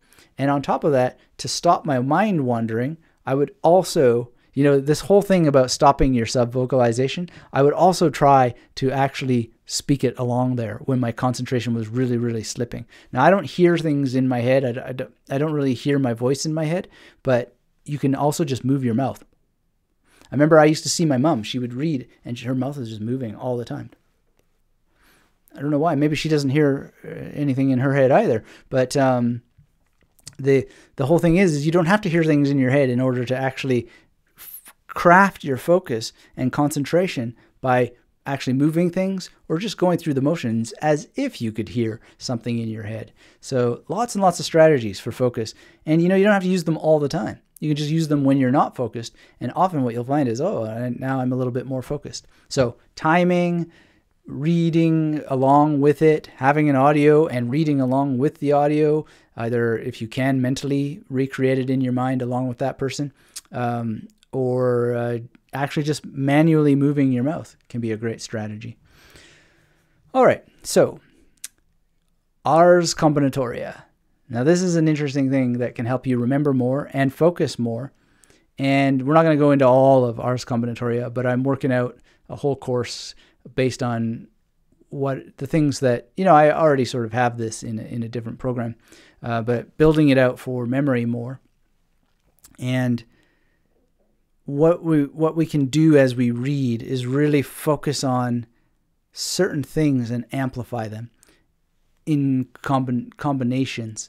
So things like weight, thinking about how much things weigh, how big they are, their size, what their width is, what distances are, distances both physically and distances in time. These are mental tools that you bring out and you just consider as you're reading along. So I don't have any particular example in mind, but I've already read this page. And so, do you notice any heart palpitations? My heart was pounding, but that was after I became confused, more like an adrenaline response to being scared. I remember feeling really great, actually, just before it happened. So, heart, imagining the heart. How big is it, right? And I'm thinking, how big would this character's heart be, right? And then, how much would it weigh? And heart pounding and adrenaline. She's mentioning these things. So, getting an image of like, well, how far does adrenaline have to shoot through the body? And it's not like really an image. I don't really see anything as such, but just beginning to visualize these systems, so to speak, and think of the systems and how long they are through the body. That's just a quick example. And as you're reading, you're just connecting with the text. You're just thinking about things like weight, size, distance, and so on. There's more to it than that, but that's something that you can do. I don't know how we would do this necessarily with a Sanskrit grammar guide here, but yeah, I'm not even going to try there. But because it doesn't, it seems to be more on things that have to do with facts or maybe plot things or narrative characteristics of the body and so forth. But maybe we can try. What the heck? The worst thing that can happen is that it doesn't work. So many of the relationships that English normally expresses by means of word order, subject, verb, verb, object, etc., are expressed in Sanskrit by means of inflections, Durlabham, Apelashati, Manoratha. Okay, so, relationships. So many of the relationships that English normally expresses by means of word order. So he's now saying subject, verb, verb, object. I can actually stop and think of a sentence that's subject, verb. And I can also think in my mind, what is the length of a normal sentence? Things like that. Now, I don't know how useful that will be or valuable that will be in that context. Probably not that valuable, but it is something that you could do if your concentration is slipping and you're not focusing. It's just get an idea in your mind of the length of sentences, how sentences are ordered, maybe picture what's actually being talked about there and think about it. Because I'll have to tell you, this is one of the most challenging books that I've ever gone through. And I'm still going through it. And it's very, very interesting, but challenging. And so I haven't been using this technique, but now I think I will actually explore it more for this kind of text. In any case, it's just a strategy. It can help with your focus, but it can also help you remember more because you're just naturally focused on it. And now probably I won't be able to shake that scene. As I looked at it again, I was like, I remember that, but I didn't distinctly remember it. But now I probably will more distinctly remember it because I've gone through those things. Oh yeah, it's just a weird thing, right? But it actually brings more dimension to it. All right, so we'll check in with our chat, but let's just quickly go through critical thinking skills as a reading strategy. We had a whole live stream all about that, and you can go through that. But it's kind of related to what we talked about before with reading between the lines and inferring things. But you also can think of critical thinking in terms of compare and contrast, and also just like, what is your opinion of this? What is your, not so much your opinion, but what is your thesis on this? What is your antithesis? And what is your synthesis as you go along? So where are you in agreement? Where do you converge, as they say, with the text? Where do you diverge? Or like where are you not in agreement with what you're reading, and why? What's the history? What's the genealogy behind this? Because every opinion that you have will have a history. It'll have a story. Every finding you have. And then the ultimate critical thinking thing is, what's the evidence, right? Where is the evidence going on in this? And that's the best thing to do, is to have an empirical mindset as you're reading and just saying, like, how is this author being empirical? Where are they not being empirical? Is empiricism necessary here? That sort of thing, because you don't always have to have the the hammer of science all over everything, right? And sometimes it's not useful to do so. But it is useful to notice when it's not useful to do so, because you're thinking scientifically, you're looking for evidence, you're looking for also your own biases. So we all have them. And so one of the best things you can do to develop your critical thinking skills is to understand what cognitive biases are, understand what yours are, understand the ones that you might develop, both positively and negatively, and work on removing or lessening their impact. And you can practice that while reading. And Mahesh is here. Thanks for saying hello and your question. How to stop procrastination? Well, one of the ways is exactly our next point. Thanks for asking that, which is to plan and schedule rest. And so rest is something that is very, very important, to take breaks. And if you strategize your breaks, then you're much more likely to take them. And while you're taking breaks, all kinds of cool things can happen. So your mind gets a little bit more diffuse, thoughts percolate through, and you can reward yourself by actually taking a break on a schedule and know that you're not taking a break. If you're a carrot stick kind of person, that can really work. If you're not, you got to think of other things. But having scheduled rest as a reward for focusing can help you. And in terms of procrastination as well, I mean, do an analysis through journaling and see just how much you're actually transcribing. Transcribing. Where is my mind? How much you're procrastinating. You may not be procrastinating as much as you think. You may be launching a huge negative architecture against yourself that doesn't stand to reason, because you have a sensitivity to it. And so you may have exaggerated it. That's something to be considered. That's certainly what I have found, is I don't procrastinate enough. I'm just like, go. Oh, got to do this, got to do that. This is more like I have to schedule in rest. I actually have to practice rest, because I get bored very, very quickly if I'm not doing something, And so one of the cool things, if you read Alex Pang's Rest book, he talks about how actually you can get a lot of rest by taking your skill set and applying it to something else that has a different outcome, or perhaps just the outcome of not working, right? So I started writing fiction again a little bit, simply because I can't stop writing, and so I take a rest from the writing to just play around on some fiction that I just don't care if it ever gets made, and just work through the rules of fiction as a fun sort of thing, or the constraints, and just It's like dabbling with paint. No one's going to look at the painting and just rest, but still do. And it's helped a lot. So that's one way to do it. But rest is a huge thing for stopping procrastination and just getting more ideas. I hope that helps you out. But yeah, study yourself and make a plan to rest. Strategize your rest. Now, moving on, we'll talk about strategic reflection. And this can happen while you're resting, but really not enough people do this. They actually need to make time to percolate. You actually schedule percolation. And you can do this in a couple of ways. You can do it just by yourself and say, I'm going to go take a walk, and I'm going to, on this walk, actually think about what I just read. Not random stuff, but actually think about it.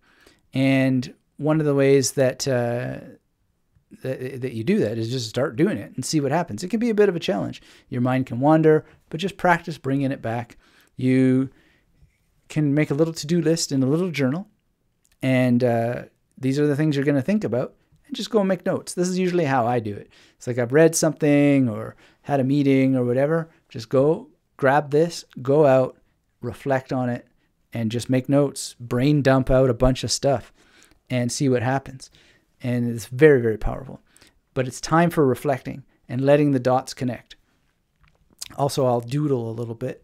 I love to doodle and draw and stuff like that, just to allow thoughts to occur and insights to come. But you got to time it. You got to actually make time for it. And then strategic rereading. So in the link below, I have a link to a podcast on the 11 reasons why you should reread books. And it's very, very important to reread things. Don't have to read them in whole all the time, but it's something that allows you to confirm what you understood, to brush up on the things that you didn't understand, so that you have the fullest, plumpest, most robust idea of what's going on in your mind when you get there. So lots of books, like one book that I have scheduled here, I use a little pile to schedule rereading. It's 3 down, is Mind Map Mastery. I understand it. I get it. I wrote a whole review about it, and I need to reread it. I need to reread it not only because it was already there, but now I even want to put it higher on the pile. I won't, because I have a little rereading schedule. But now it seems even more pertinent because of the passing of Tony Buzan. But in any case, have a strategy for rereading, and that's what we talk about. So you can find out more, follow the link in the description below on the rereading strategy. And then the ultimate reading strategy is to teach others. To teach others. So we've talked about making summaries, which is part of the levels of processing. We've talked about talking out loud while you're reading, which is part of this. We talked about all kinds of things, reflecting in your mind, which is part of the levels of processing. But the level of processing that really binds them all is opening your mouth and talking to somebody else. And if you don't have somebody else to talk to, it's better to just talk in the shower, but to get it out of your own mouth in a finalized sort of form. So shower lectures are great. And it freaks my wife out sometimes, but she'll I'll come out of a room and I'll just be like, blah, blah, blah, blah, blah. But I just do. I just talk out loud with these things that I've discovered and explore and connect the dots through verbalizing, giving these little mini lectures. It may be that I'm just trained to do so, because long before these YouTube lives showed up, I was lecturing at least once a week at the university. And I would often write these lectures in my head and walk around the house. I'd just be going here and I'd be saying blah, blah, blah, blah, blah. But it's essentially teaching phantom people. But even better is actually teaching others. And so how are you going to do this? Well, you can get study groups together, right? It's so easy. Almost everybody can do this somehow, some way. It can be a discussion group. While Facebook is still around, you could use that if you want. I had various levels of success in doing that, and it can be quite good, especially if you use the Kill Newsfeed app, which I highly recommend. You can use meetup.com to find other people to meet with in in public. You can have reading challenges with people, like, hey, we're both going to read this book and have a discussion and share your findings, and so on. There's lots and lots of things, but those will be some strategies for you. Gary says, I know of no really successful people who aren't avid readers. One of the best gifts I ever gave my 3 children was the love of reading. All 3 children are now very successful adults, have bachelor and master's degrees in fields they love. Awesome, Gary. That's amazing. Thank you for doing that. It helps everybody in the world. And you're right. There is a strong correlation between reading and success. And I would also say there's a strong correlation between reading and fulfillment and having mental survival tools that we all need and that we all are called upon to have in various ways in life. And so, one of the things that you can do, especially when you reflect on what you've read, even if you're just primarily into fiction has a lot of philosophy in it. There's a lot of tools in there. And if you reflect on what you've read, then you can draw upon those things, how to live life according to Shakespeare, or how not to live life according to Shakespeare. Maybe those are 2 books that are just, I think there's books like that already exist, but those are 2 titles that potentially should come out. In all cases, reading is a survival tool. It's become one, and it's part of why that humanity has grown to what it has grown. And it's amazing. So please read. If you don't already, find a way to read. And speaking of reading, I thank everybody again for snapping up the remaining copies of this. Pretty sure, if memory serves, Gary's got one. So there's going to be, I've got to actually put a timer now on the thing because we're getting down to the last half of the last box. And so if you don't have one and you want to get one and join people who read together, then make sure to go to magneticmarymethod.com/TMC for the memory connection. And there's a little bit of light promotion going on to that, which is all that was needed to get down to the last copies. So I gave all the YouTube people fair warning on that. And then I went to the email list. And so now we're getting down to the end. So this is pretty much the last call. Make sure that you get one if you want one. All right. So with all that said, let's get into some chat, and got some comments here. I got to catch up on one I remember seeing and some new ones. And I'll just get you that link in case you want one of these. Hope I typed that correctly. Couldn't quite see. Yeah, should be right. All right. So, Reclaiming Life said, I used to listen to audiobooks more when doing brainless tasks as a way of making them more enjoyable, but I've realized reading on its own is better. So now I listen to podcasts at those times. Very good. Yeah. I would agree. I mean, I haven't been listening to audiobooks very much for the longest time. I think audiobooks, they tend to create the illusion that your mind is not wandering, even when it is. And this is a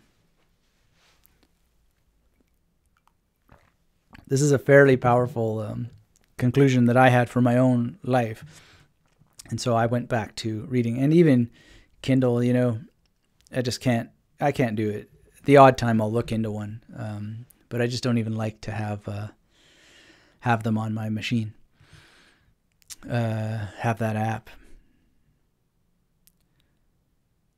So Reclaiming Life says, how to live according to Dr. Seuss. Can't stress enough how much people should reread his books as an adult. Indeed. Yeah, that's a good point. He's genius.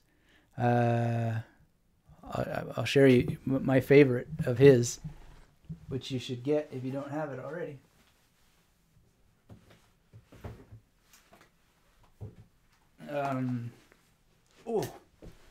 Oh man, I was deadlifting this morning and I'm just broken machine. But this is my favorite, Dr. Seuss. It's so beautiful. I can read red, I can read in blue, I can read in pickle color too. I can read in bed and in purple and in brown. I can read in a circle and upside down. I can read with my left eye. I can read with my right. I can read Mississippi with my eyes shut tight. So amazing.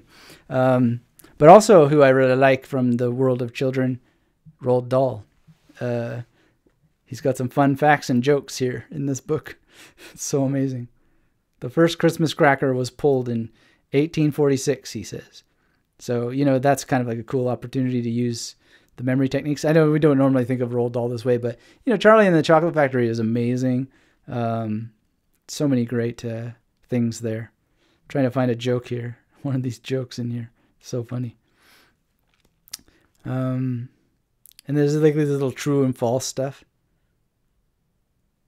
What do you say to Mr. Twit when he has stale bread, baked beans, and smelly sardines poking out of his ears? Anything you like, he can't hear you. Amazing. All right. Mahesh asks, Sir, how to reflect properly and technique. Okay, let's talk about proper reflection. And Pie is My Love asks, Anthony, how have you been? Whoa, well, thank you for asking. I've been just fine. Quite a lot of things going on all at once. Thank you for asking. Why, are you worried? Yeah, I'm now going through the edit that I've received back of the next book, and yeah, it needs even more work, basically. So I need to go through it very, very intensively and make sure that it's going to meet its goals.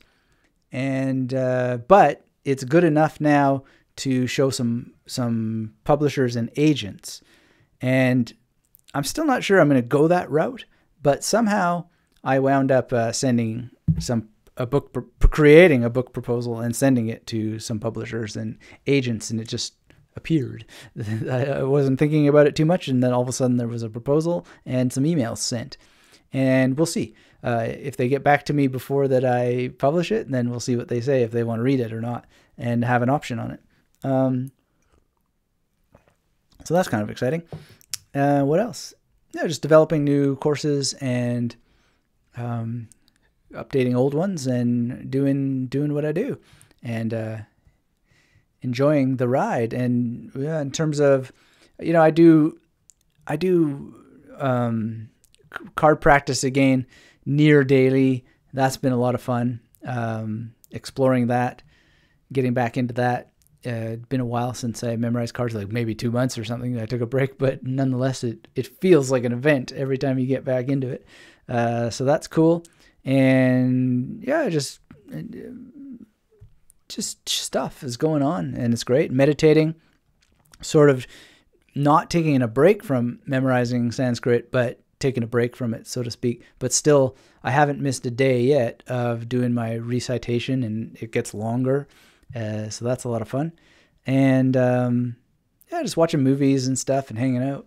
And and I've been learning Bach again, which is great. And I'm sort of doing this structure now. I mean, I've done it before, but getting back into it, which is learning 3 kinds of song at the same time. So like something that's really, really beginner, easy, yawn, snore, snore kind of music to play, and something intermediate, and then something really, really complicated at the same time. And why would you do this? Why would you start, why would you even have something boring in the mix? Well, it's because it's not really boring, but like part of my bass style and my interest in bass guitar with this elaborate stuff and, you know, pretty much progressive metal and stuff is because I just get bored with but it's still worth it as a bassist to practice that kind of music so you can lock in with the drums, and so you can lock in even with the guitar at times, and, you know, think of the role of bass in music, but especially locking in with the drums and really, really having proper accentuation and focus. Because it's very difficult for me to focus on 3-chord music where the bass is just basically dun dun dun dun dun dun dun dun dun dun dun dun dun dun dun. I get lost. It's the hardest music actually, even though it's the simplest, because I'm just like, I mean, I remember even just playing AC/DC for whatever reason. Sometimes the last band I was in, they just like to do a couple of cover tunes once in a while, and I was just like, oh man, couldn't we pick some cover tunes that at least there's something to do in the music? We did Welcome to the Jungle by Guns N' Roses, which is pretty active. That was good. But yeah, even some Megadeth songs that we'd play, like Symphony of Destruction, it's just a kind of boring song on bass. Dun dun dun dun dun dun dun dun dun dun dun dun dun dun dun dun dun dun. Like, it's just nothing to do. Whereas the music of the band was just like, oh man, you can hardly keep up. This is a lot of fun. But in any case, intermediate for me is like the Bach stuff, and then I'm doing some Dream Theater. And oh man, it's not only a combination of really mechanically difficult stuff in terms of hands, but also the timing, because they switch time signatures all the time. And so you've got to have the hands in the right place at the right time when the time is changing. It's just like the signature is changing. It's really bizarre. Anyway, I like to focus on those 3 kinds of things and just pay them their due, get them down, polish them. And then you have other things that you have to obey. Like, I have the bad habit of raising my shoulder a fair amount on this side. And I just pay attention to the body and just catch myself and put it back down. And Sergio, who was the guitarist in my last band, he had the great lesson for me, which is just to cement the arm in place on the actual instrument. But yeah, anyway, music is just a great ongoing challenge, and it's especially a challenge because every instrument you play poses its own challenges. Anyway, Pies My Love says, your life sounds really awesome and action-packed. Yeah, as all lives, aren't they? Awesome and action-packed, I hope so. I never would have thought the bass would be hard to focus on. Yeah, it is.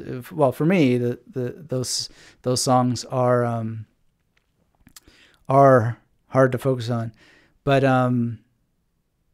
it's a challenging instrument, and it's not always used as the sophisticated instrument and texture in music that it could be, which is just fine. But in any case, I love the bass. I've always been into the bass. All right, so we were going to talk about how to reflect properly and technique. Okay, so Mahesh, let me know if you have more specific questions on that. Like, what is reflection? What does it mean to reflect? Well, part of it is that you actually deliberately reflect as a thing. So that means you have a definition for it.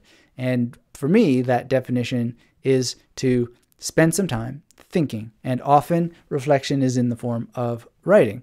And thinking about writing, and thinking about what I'm going to write in advance of writing it. And then reflection is testing the validity of the thoughts. So, is it true? And how do I know?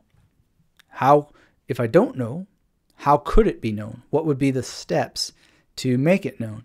So, I often catch myself being against this or that memory palace approach or whatever. So I catch myself, well, how do I know, actually? We did a live stream, and I was like, yeah, okay, let's try this. And I came up with this memory palace, and I was like, how do I know, now that I've created it, how do I know it's actually not going to work, right? So I go out and try it. That's part of what reflection does. Reflection helps you actually catch yourself in your own BS and stop yourself, and then actually go, and then how would I know, right? And so it doesn't have to be memory. It could be something else. Like, for example, I don't have an academic book here really, but let's just say I did. I had something scholarly or a history book or whatever, and say, well, I don't agree with that. Well, why don't I agree with it? Reflect on it and think about the history that might be involved in there. And then if I don't agree with it, what would I do to confirm that my disagreement is valid? Likewise, and just as important, hey, I really agree with that, is to stop and reflect. Why do I agree with that? What's the history behind my coming to this moment where I agree with this? And how would I confirm that my agreement with this is actually solid, that it actually makes sense, that it's actually worth having? How would I know this? Well, there's lots of tools for how you would know it. And we've talked about some of them. Like if you've looked at the index of the book, if you've looked at the bibliography of the book, well, you could say, I go read some of this other stuff that this author says, either to confirm or deny what it is that I've concluded about this book.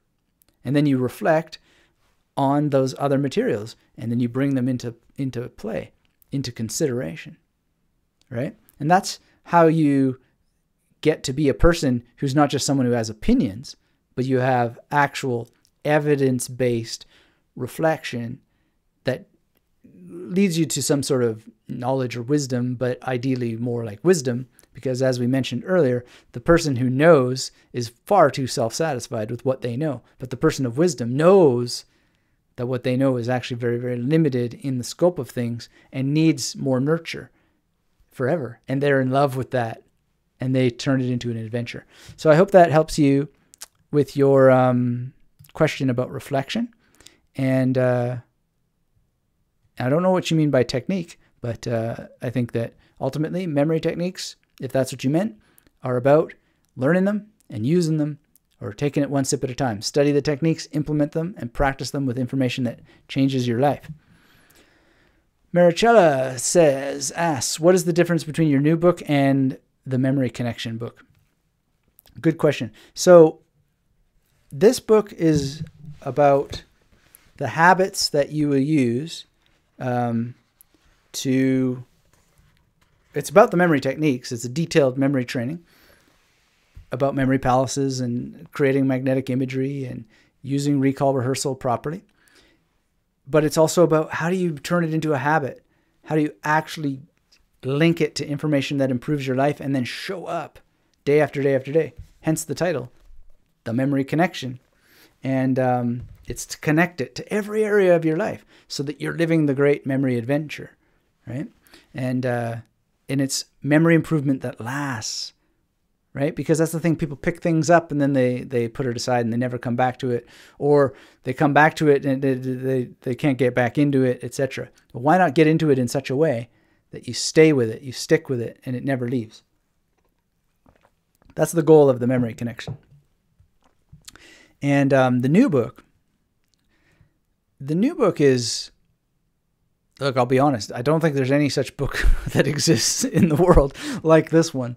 And that may not be a sign of impending success. And I'm not worried about that, because it's just ultimately the book I wanted to write, even though it's not quite right yet. But essentially what it's about is about how memory and meditation combined. Well, what can I say? It saved my life. And it ultimately led to being alcohol-free, depression, more or less depression-free. I could almost say 100% depression-free, but I don't think I would say that, because depression is not necessarily a clinical disease. We sometimes just feel depressed. But I'm almost entirely free from it. Shocking. It's amazing how that happened. And it almost certainly has to do with bringing memory and meditation together. And one of the arguments in the book and things I hope to demonstrate is that using memory techniques is meditation, but without the goal of meditation and some of the actual meditation practices, which lead to wisdom by accumulating particular kinds of knowledge, will lead to what is often called liberation. And you've got to be quite modest about what this liberation means, because I'm quite aware that what I feel could be gone in a second. And so it's that awareness of how fragile what one accumulates for oneself can be gone. And so all this meditation I do, all the recitation of lots of text every day, it certainly is going to help preserve the health of my brain. But I'm very aware that it also might not save me from Alzheimer's or dementia for a second. I don't know. and just be perfectly comfortable with that, with not knowing. So it's partly about how these techniques together can help you release yourself from uncertainty. And so I'm making, like a lot of people, they say, I don't know what to memorize. So I'm going to suggest what you should memorize. And for the first time, I've gone in detail into each and every mnemonic example, which I normally resist doing because it doesn't really help you. But in this case, I think it will be a good idea to do. And as I make clear in the chapter leading up to the examples, not all the examples are exactly the examples that I use because it's impossible. Anyway, there's a big speech there. I think it's hopefully entertaining about like why like so far in the draft, the chapter is called Why I'd Rather Not Help, give you these images or whatever it's going to be in the final chapter. But I'm going to give you them anyway. And went to great pains to write it all out. And then I was like, what the heck did I see there? Well, if I could remember what I saw there, it would probably have been something like this. Because the whole point is it's not about remembering your images. It's about remembering the information, right? But anyway, that's what I go into. But then I also blend in the book how meditation is enhanced by dealing with your diet properly. How meditation is enhanced by dealing with many, many other things. So it's going to be a book that is very different than other books. And if I can get you to meditate and memorize and use memory palaces while you're meditating and meditate with particular information, all the better. Or you'll find some other information to memorize. But try these things out because I think that you'll have I predict you'll have a similar outcome. And that outcome is amazing because you just feel really great. And how could you not? Because almost certainly your norepinephrine levels are going to go up in your brain. Your dopamine levels are going to go up in your brain. And the myelin is going to increase in your brain. And it's going to create this habit that's going to be impossible not to do, which has opioid receptors in your brain. And, Sam Harris was talking on his podcast with Daniel Kahneman. I didn't hear the name properly, but I got to go and check it back. But he said, that there was a researcher who found what they were calling heroin level meditation techniques. I'm pretty sure that's what I found because I just feel way too good. And it's like amazing, right? Anyway, and I know, Maricela, that you're interested in karma yoga. So I get into karma yoga, what that is, but I do it all secular because I think that and it's very dangerous because people aren't going to, you can say that until you're blue in the face and they're still going to be like, oh, well, you're in touch with angels and all that stuff. No, I don't think so. But I'm self-critical enough to say, well, it's possible. It's possible, but I don't see any evidence for it. But anyway, it's to help people feel good and to show them how memory and meditation, when combined, can do it. And look, there are elements of that discussed here, but that's not the focus of this. This doesn't talk about meditation, and it doesn't talk about the breathing in meditation. It doesn't talk about the stretching in meditation. It doesn't talk about the science of meditation. It doesn't talk about diet. It doesn't talk about anything. This is just purely a mechanical manual to making memory training a habit for life and connecting it through all your life. It talks about the Magnetic Memory Method Life Grid, which is a very important tool, and helps you actually have a plan for getting it done so that the memory improvement actually lasts. So let me know if you have any more questions around that, and I'll answer them. Reclaiming Life says, people shouldn't just ask why they personally agree or disagree with something, but also ask why others view things in an opposing manner. Yeah, that's a good point. Thanks for filling in the gap there.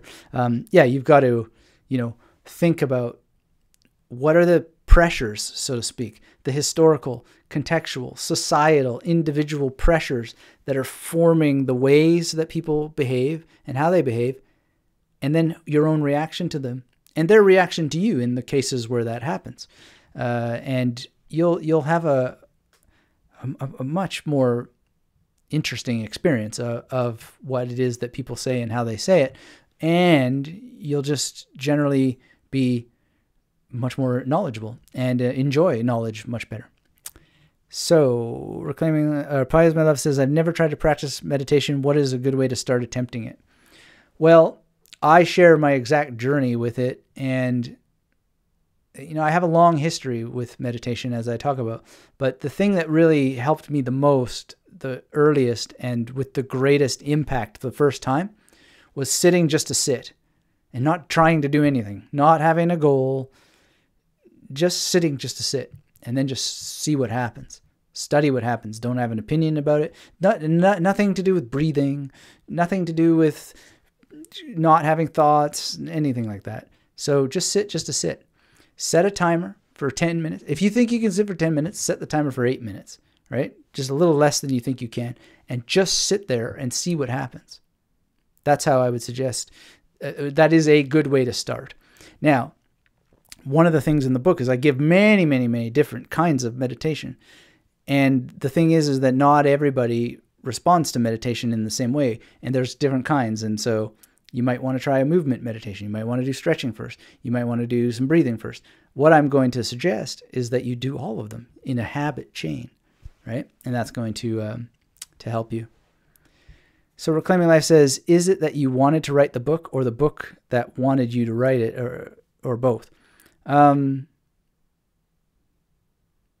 Yeah, that's a good question. I have to think in my memory, because it just suddenly appeared and it seemed like it needed to be written. And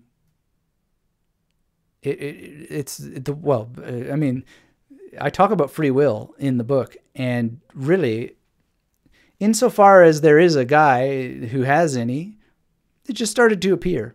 And as it was appearing, I realized that it needed to be a book.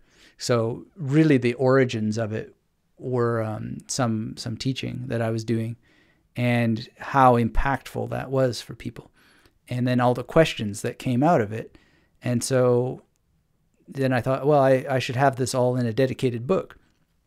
Also, what happened is, that's why it appears, right? So it's not like there are a lot of acts of will involved, but I had no free will in its appearance, because it's just like the world is pushing you in this direction. It's the next obvious thing to do. And so it just starts to get done in some sense. And then there it is. Now the first draft is back from the editor, and I'm just like, yeah, well, change a little bit of this, change a bit of that. And, getting some Memory Palace drawings from some of you to put in it. And anyway, can go on and on. But the most direct answer to your question is that it just started to appear because it was the most obvious thing to do next. And I already know what the next 2 books will be, because they're obviously also the next thing to do. I just don't know exactly when they will get done or how. But they are certainly the most obvious books to be written. I have no end of ideas for books. I often just think of like, which is the next one? Which should it be? But there's no end of ideas. All right. Maricela says, I can say I do not know what is depression, but I know what it is being worried because of life things like paying bills, tests, family, etc. Well, some of these techniques may change how you experience worry. I would say, that's a good, interesting comment, because I feel like worry has gone away, and it's irrational. It's irrational. I don't talk about it in the book, but I remember when April had to go to the hospital, and I was just like completely freaked out, and yet I was calm at the same time. I was concerned and worried, and yet it's a weird experience. It's strange. It's almost like one of the dark sides of these practices, if there is one, is that you become quite indifferent in some way. It's not indifference, though. Discerning. But it's like you're involved, but you're not involved. But that's because you've just discovered that there is no you, right? And these are things just happening in the world. They're appearing in the world. And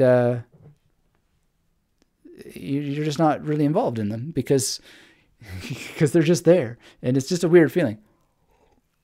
And scientifically, this is probably what Sam Harris is referring to with the heroin level meditation techniques, because in the spiritual books, they will say, oh, yes, well, that's because you have now connected with the divine universe and blah, blah, blah. I'm not so convinced of that. I think more likely you're just totally, your brain is just producing powerful chemicals that essentially make you high as a kite without inebriation. Although some people certainly do get inebriated, and their critical thinking skills are certainly eroded, because the next thing you know, they're asking you to buy pictures of their feet, if not kiss your feet. So obviously there's people who get deranged from these mental states that they've created. So you've got to keep your mind open, but not so open that your brain falls out. But if you can get rid of some of that worry or reduce the impact of the worry in your life, awesome. I just wouldn't. And that's another reason why I'm writing the book is because I'm very concerned about how that there's so much nonsense stuff out there, and to do my part to help promote critical thinking and to show my own need for critical thinking, because these states that I've created through these forms of meditation, they certainly raise some wacky ideas. There's no doubt about that. All right. Pies My Love says, curing depression. Was it severe depression? If so, more power to you. Yeah, well, wait till you read the book, because there's a story there I never shared before. And it was severe, let me tell you. I'm a lucky guy to be around, as a matter of fact. And thanks to someone who theoretically endangered himself to grab me. So, yeah. Crazy stuff. And, who knows? The world operates in strange ways. So Marichella says, I was reading depression and symptoms, and I have some symptoms, but I cannot believe it is depression. Well, yeah, I mean, reading and self-diagnosing has its place, I suppose, but if you feel sad from time to time, yeah, it's not necessarily depression. Like I said earlier, I wouldn't say that I've completely removed my depression, because being depressed is a natural thing. It's something that happens. Blue once in a while. It can just happen. Pie is my love. Sitting. That does not seem like neurosurgery. No, it's definitely not neurosurgery. It's very easy. It's just sitting just to sit. And you can get more elaborate. I mean, one simple thing you can do if you want to do some breathing, that it doesn't require you to concentrate so much, because there are breathing concentration exercises that I teach, but you can add some breathing if you want, which is just to close off one nostril and just breathe like this. And then close off the other one, and then exhale through the alternate nostril. When I couldn't concentrate, that was a great way of changing your mental state a little bit, and just alternate that. Later, you can focus on doing it in your mind. Just like I'm pretending I'm breathing in just through one nostril, and then pretending I'm breathing out of just one nostril. And you'll find that that's quite pleasant. And I find that I just catch myself breathing that way now all the time. I've done it so much that it just seems to happen automatically. Mahesh says, how to stay feeling good when we study and a way for long-term memory. Great questions, Mahesh. Let's grab them. And if you're joining us, hit that thumbs up. Let me know where you are in the world, what you're doing, what you're thinking. And we'll answer this question and any last ones that come in. So if you've got something, start to type it. And if you hear that as the goodbye call, well then, see ya. But I'm going to answer this question and anything else that comes in while I'm answering it. And appreciate all of you being here today. But it's lunchtime, and those deadlifts I did this morning, they are calling me to eat. All right. So let's see. How to stay feeling good when we study. Well, here's the first thing I would suggest. Let go of the need to feel good. What universal law said that you were going to feel good while you're studying? Just let it go. Feel bad while you're studying. Just get it done. Now, I'm not saying you should feel bad, but just let go of the need for anything to be any way, right?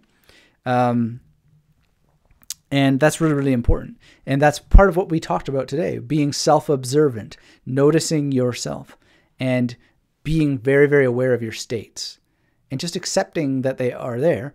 And then if you are, still not feeling great, think about what you could do to make yourself feel great. Could you sit in a better chair? Could you sit in a better location? Could you, have some nice water there that you enjoy? Like, I just love Bai Kai Shui, which is what I'm drinking now.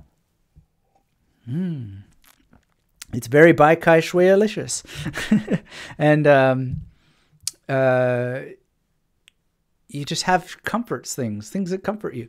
And then you sit down and you do it. So let go of the need, and then think of your environment. Think, do you have some nice things that you like, that comfort you? And do you have a strategy? Do you have a plan? Do you actually have what you need? Do you have the memory techniques, for example? And the way for long-term memory, look, there's several things that you want to consider. And this will make you feel good, for sure, if you do it, is you have a memory palace network. It's the most amazing thing in the world.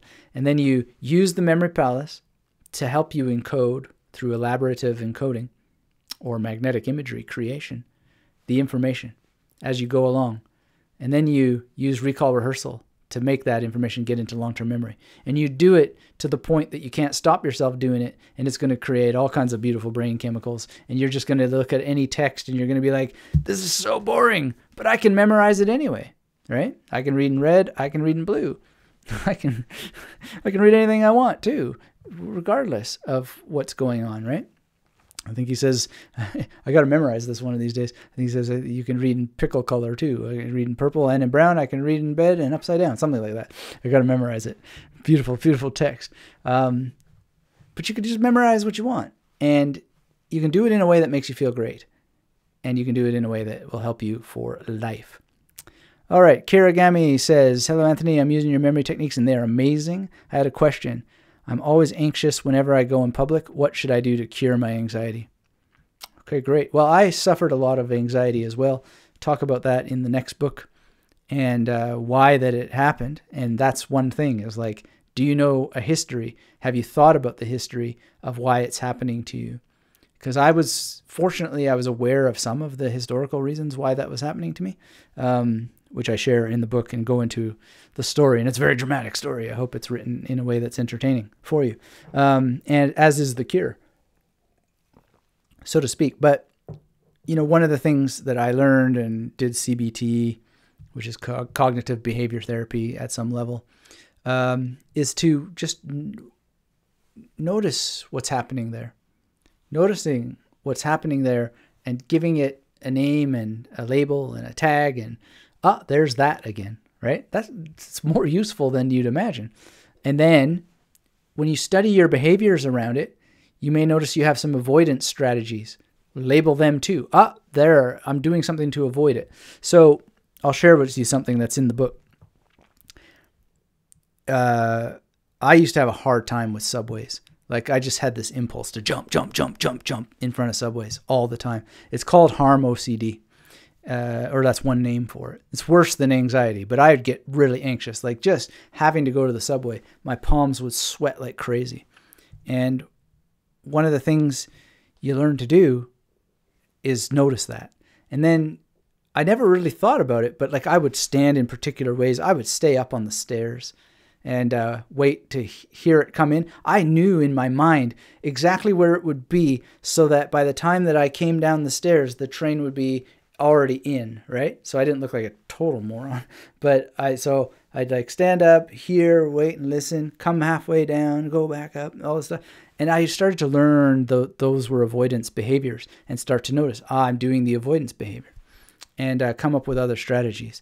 So that's another thing. So first, look at the history. Where did this come from in your life? Then what exactly is it that you're experiencing? Give it a label. Be able to label it when it arises. And then what are your strategies for dealing with it? How are you behaving around it? And start to describe that to yourself. And then pick the smallest change that you can make and start to make it. And also go see a doctor. None of what I just said is medical advice. And you need to get proper medical advice for sure.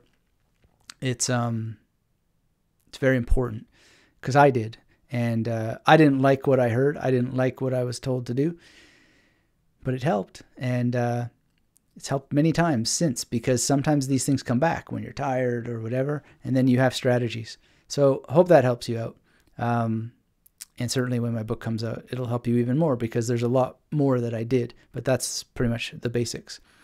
And again, see a doctor, especially if it's as bad as mine was. All right. Mr. Space is in the house from Queens. I got to learn a Queens accent. Thank you for the live stream, you say. Well, thank you for being here. Thanks for saying hello. Always good to see you. And not so much Queens, but certainly New York was where I had some of my subway nightmare experiences. And Amechi says, how can I use a memory palace while listening to a medical class lecture? Great question. So one of the things you would want to do is have multiple memory palaces, not 1, 5, 7, 9,000. Someone was asking Ron Wright the other day how many what I would call magnetic stations he has, and I think he said 2,500, right? He said most people won't need that, and I would say no, most people won't. I would agree, but they should have them anyway, because it'll help you so much. And the problem with that advice of like, well, most people don't need that. What does most people mean? How do you know who is who?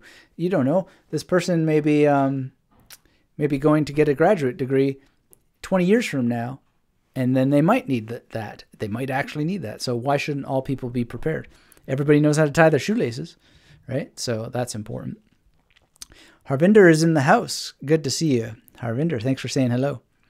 And then, when you're listening to a medical class and you have your memory palaces in place, well, you can record the lecture and encode the information in your memory palace later, or you can do some encoding in real time if you get to that level, or you can do a little bit of both. Record the lecture, record your notes in a particular way, and start doing the encoding.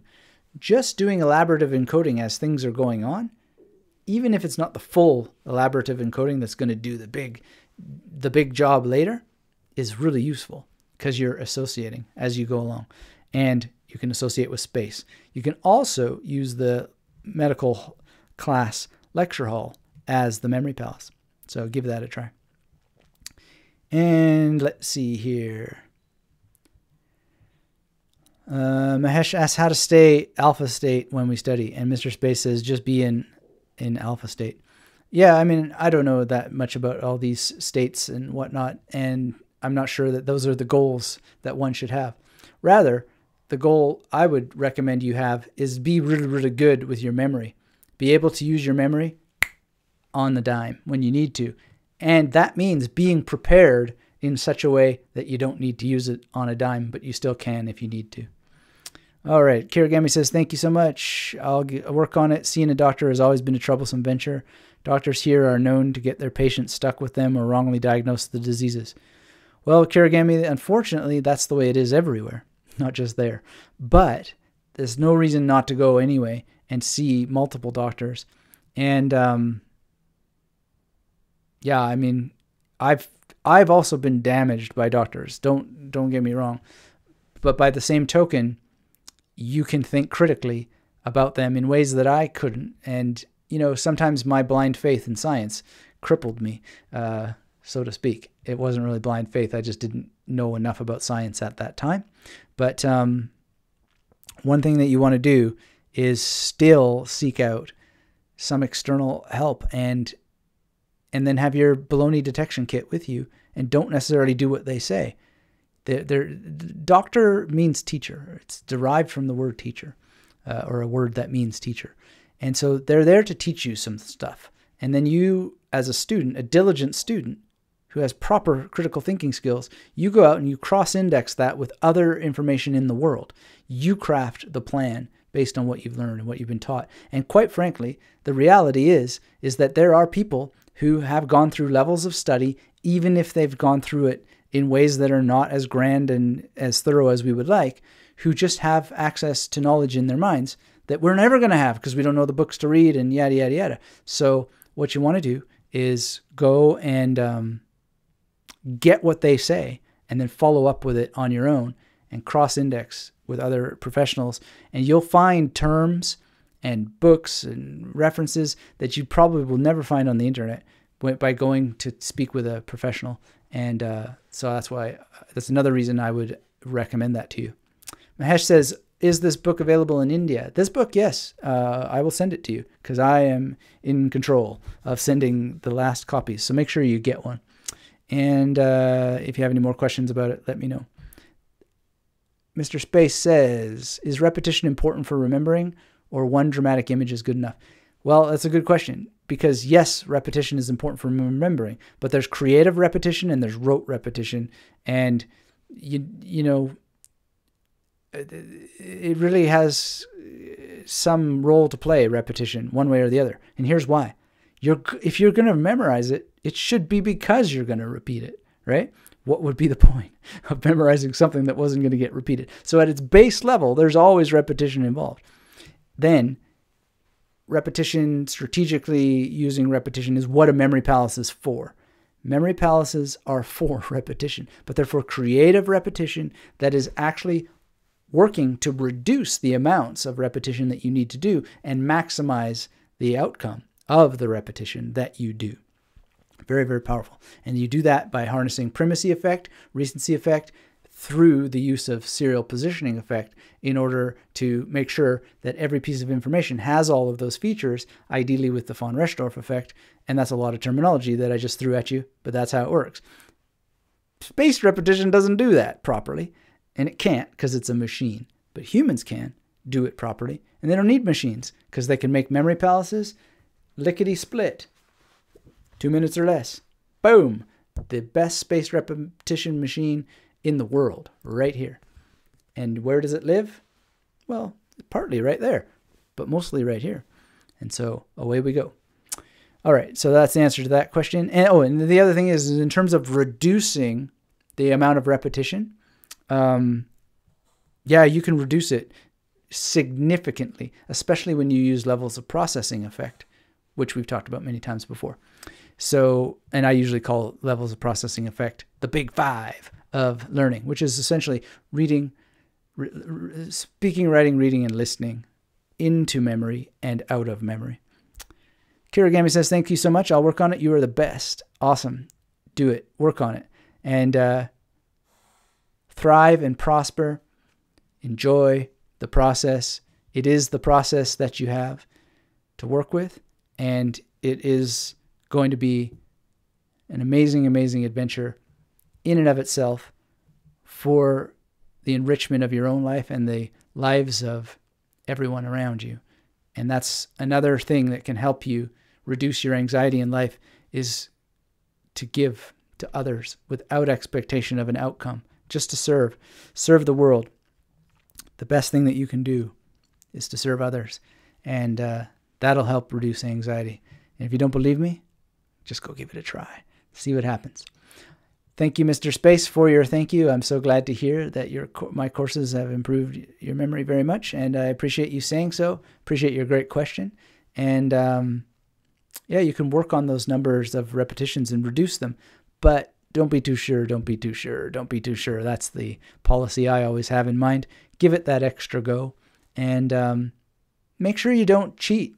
Like, I'm trying a slightly new approach here, but you'll notice that this doesn't have the answer on the back. It has the magnetic imagery. I don't have to look at it because I did memorize it the first time.